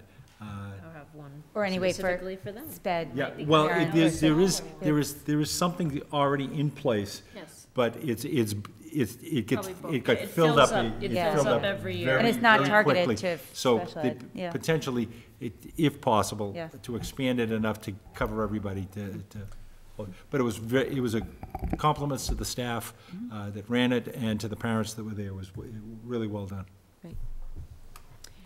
Any other announcements? Yes, Mr. Real Hayner. quick. Yes, go ahead. I would like to, and I apologize, I don't have the student's name. I will get him to the superintendent to ask her to put it in her next newsletter. There were 4 people that came to the Veterans, the memorial program that we had, a quartet. They were extraordinary. They were fantastic. Yesterday at Rotary, 5 students from here, sophomores, and I think there was 1 junior, who had attended RILA, which is Rotary Youth Leadership Program for the weekend. I was just so impressed with their presence, and they came before a group of old fuddy-duddies and really presented themselves really well. Compliments to the staff and to their parents, and I will get their names to you too. Thank you. Other announcements? I think there's an election on Tuesday, June 14th. That everybody should I vote encourage yes. you to go vote. Please. Please vote. Okay, future agenda items that we might want to consider in the fall. We've heard some things tonight. Yes, Mr. Hayner. Mentioned before, and I did with policy, the idea to possibly a retreat or something, just so that we're all on the same page with the superintendent Superintendents, of right. the evaluation. Yeah, so actually, we talked about, and just to clarify, changing the way we do things a tiny bit to add a couple more retreats potentially, and also potentially at the beginning of some meetings, every once in a while when needed, to have a less formal discussion among the whole school committee. So hopefully, those will help us do our job better. Thank you. Okay, we're gonna have to move this time, I think. No, no. Not yet, I know. We're going to executive session. I have to read this first, right? Yeah. Okay. And we will be returning from executive session on camera, is what I understand, to conduct strategy sessions in preparation for negotiations with union and or non-union personnel or contract negotiations with union and or non-union, in which if held in an open meeting may have a detrimental effect. To conduct strategy with respect to collective bargaining or litigation, in which if held in an open meeting may have a detrimental effect. Collective bargaining may also be conducted. We have a vote for the MOA for AEA Unit C, a vote for the MOA for AEA Unit A stipends, and a vote to approve the following executive session minutes.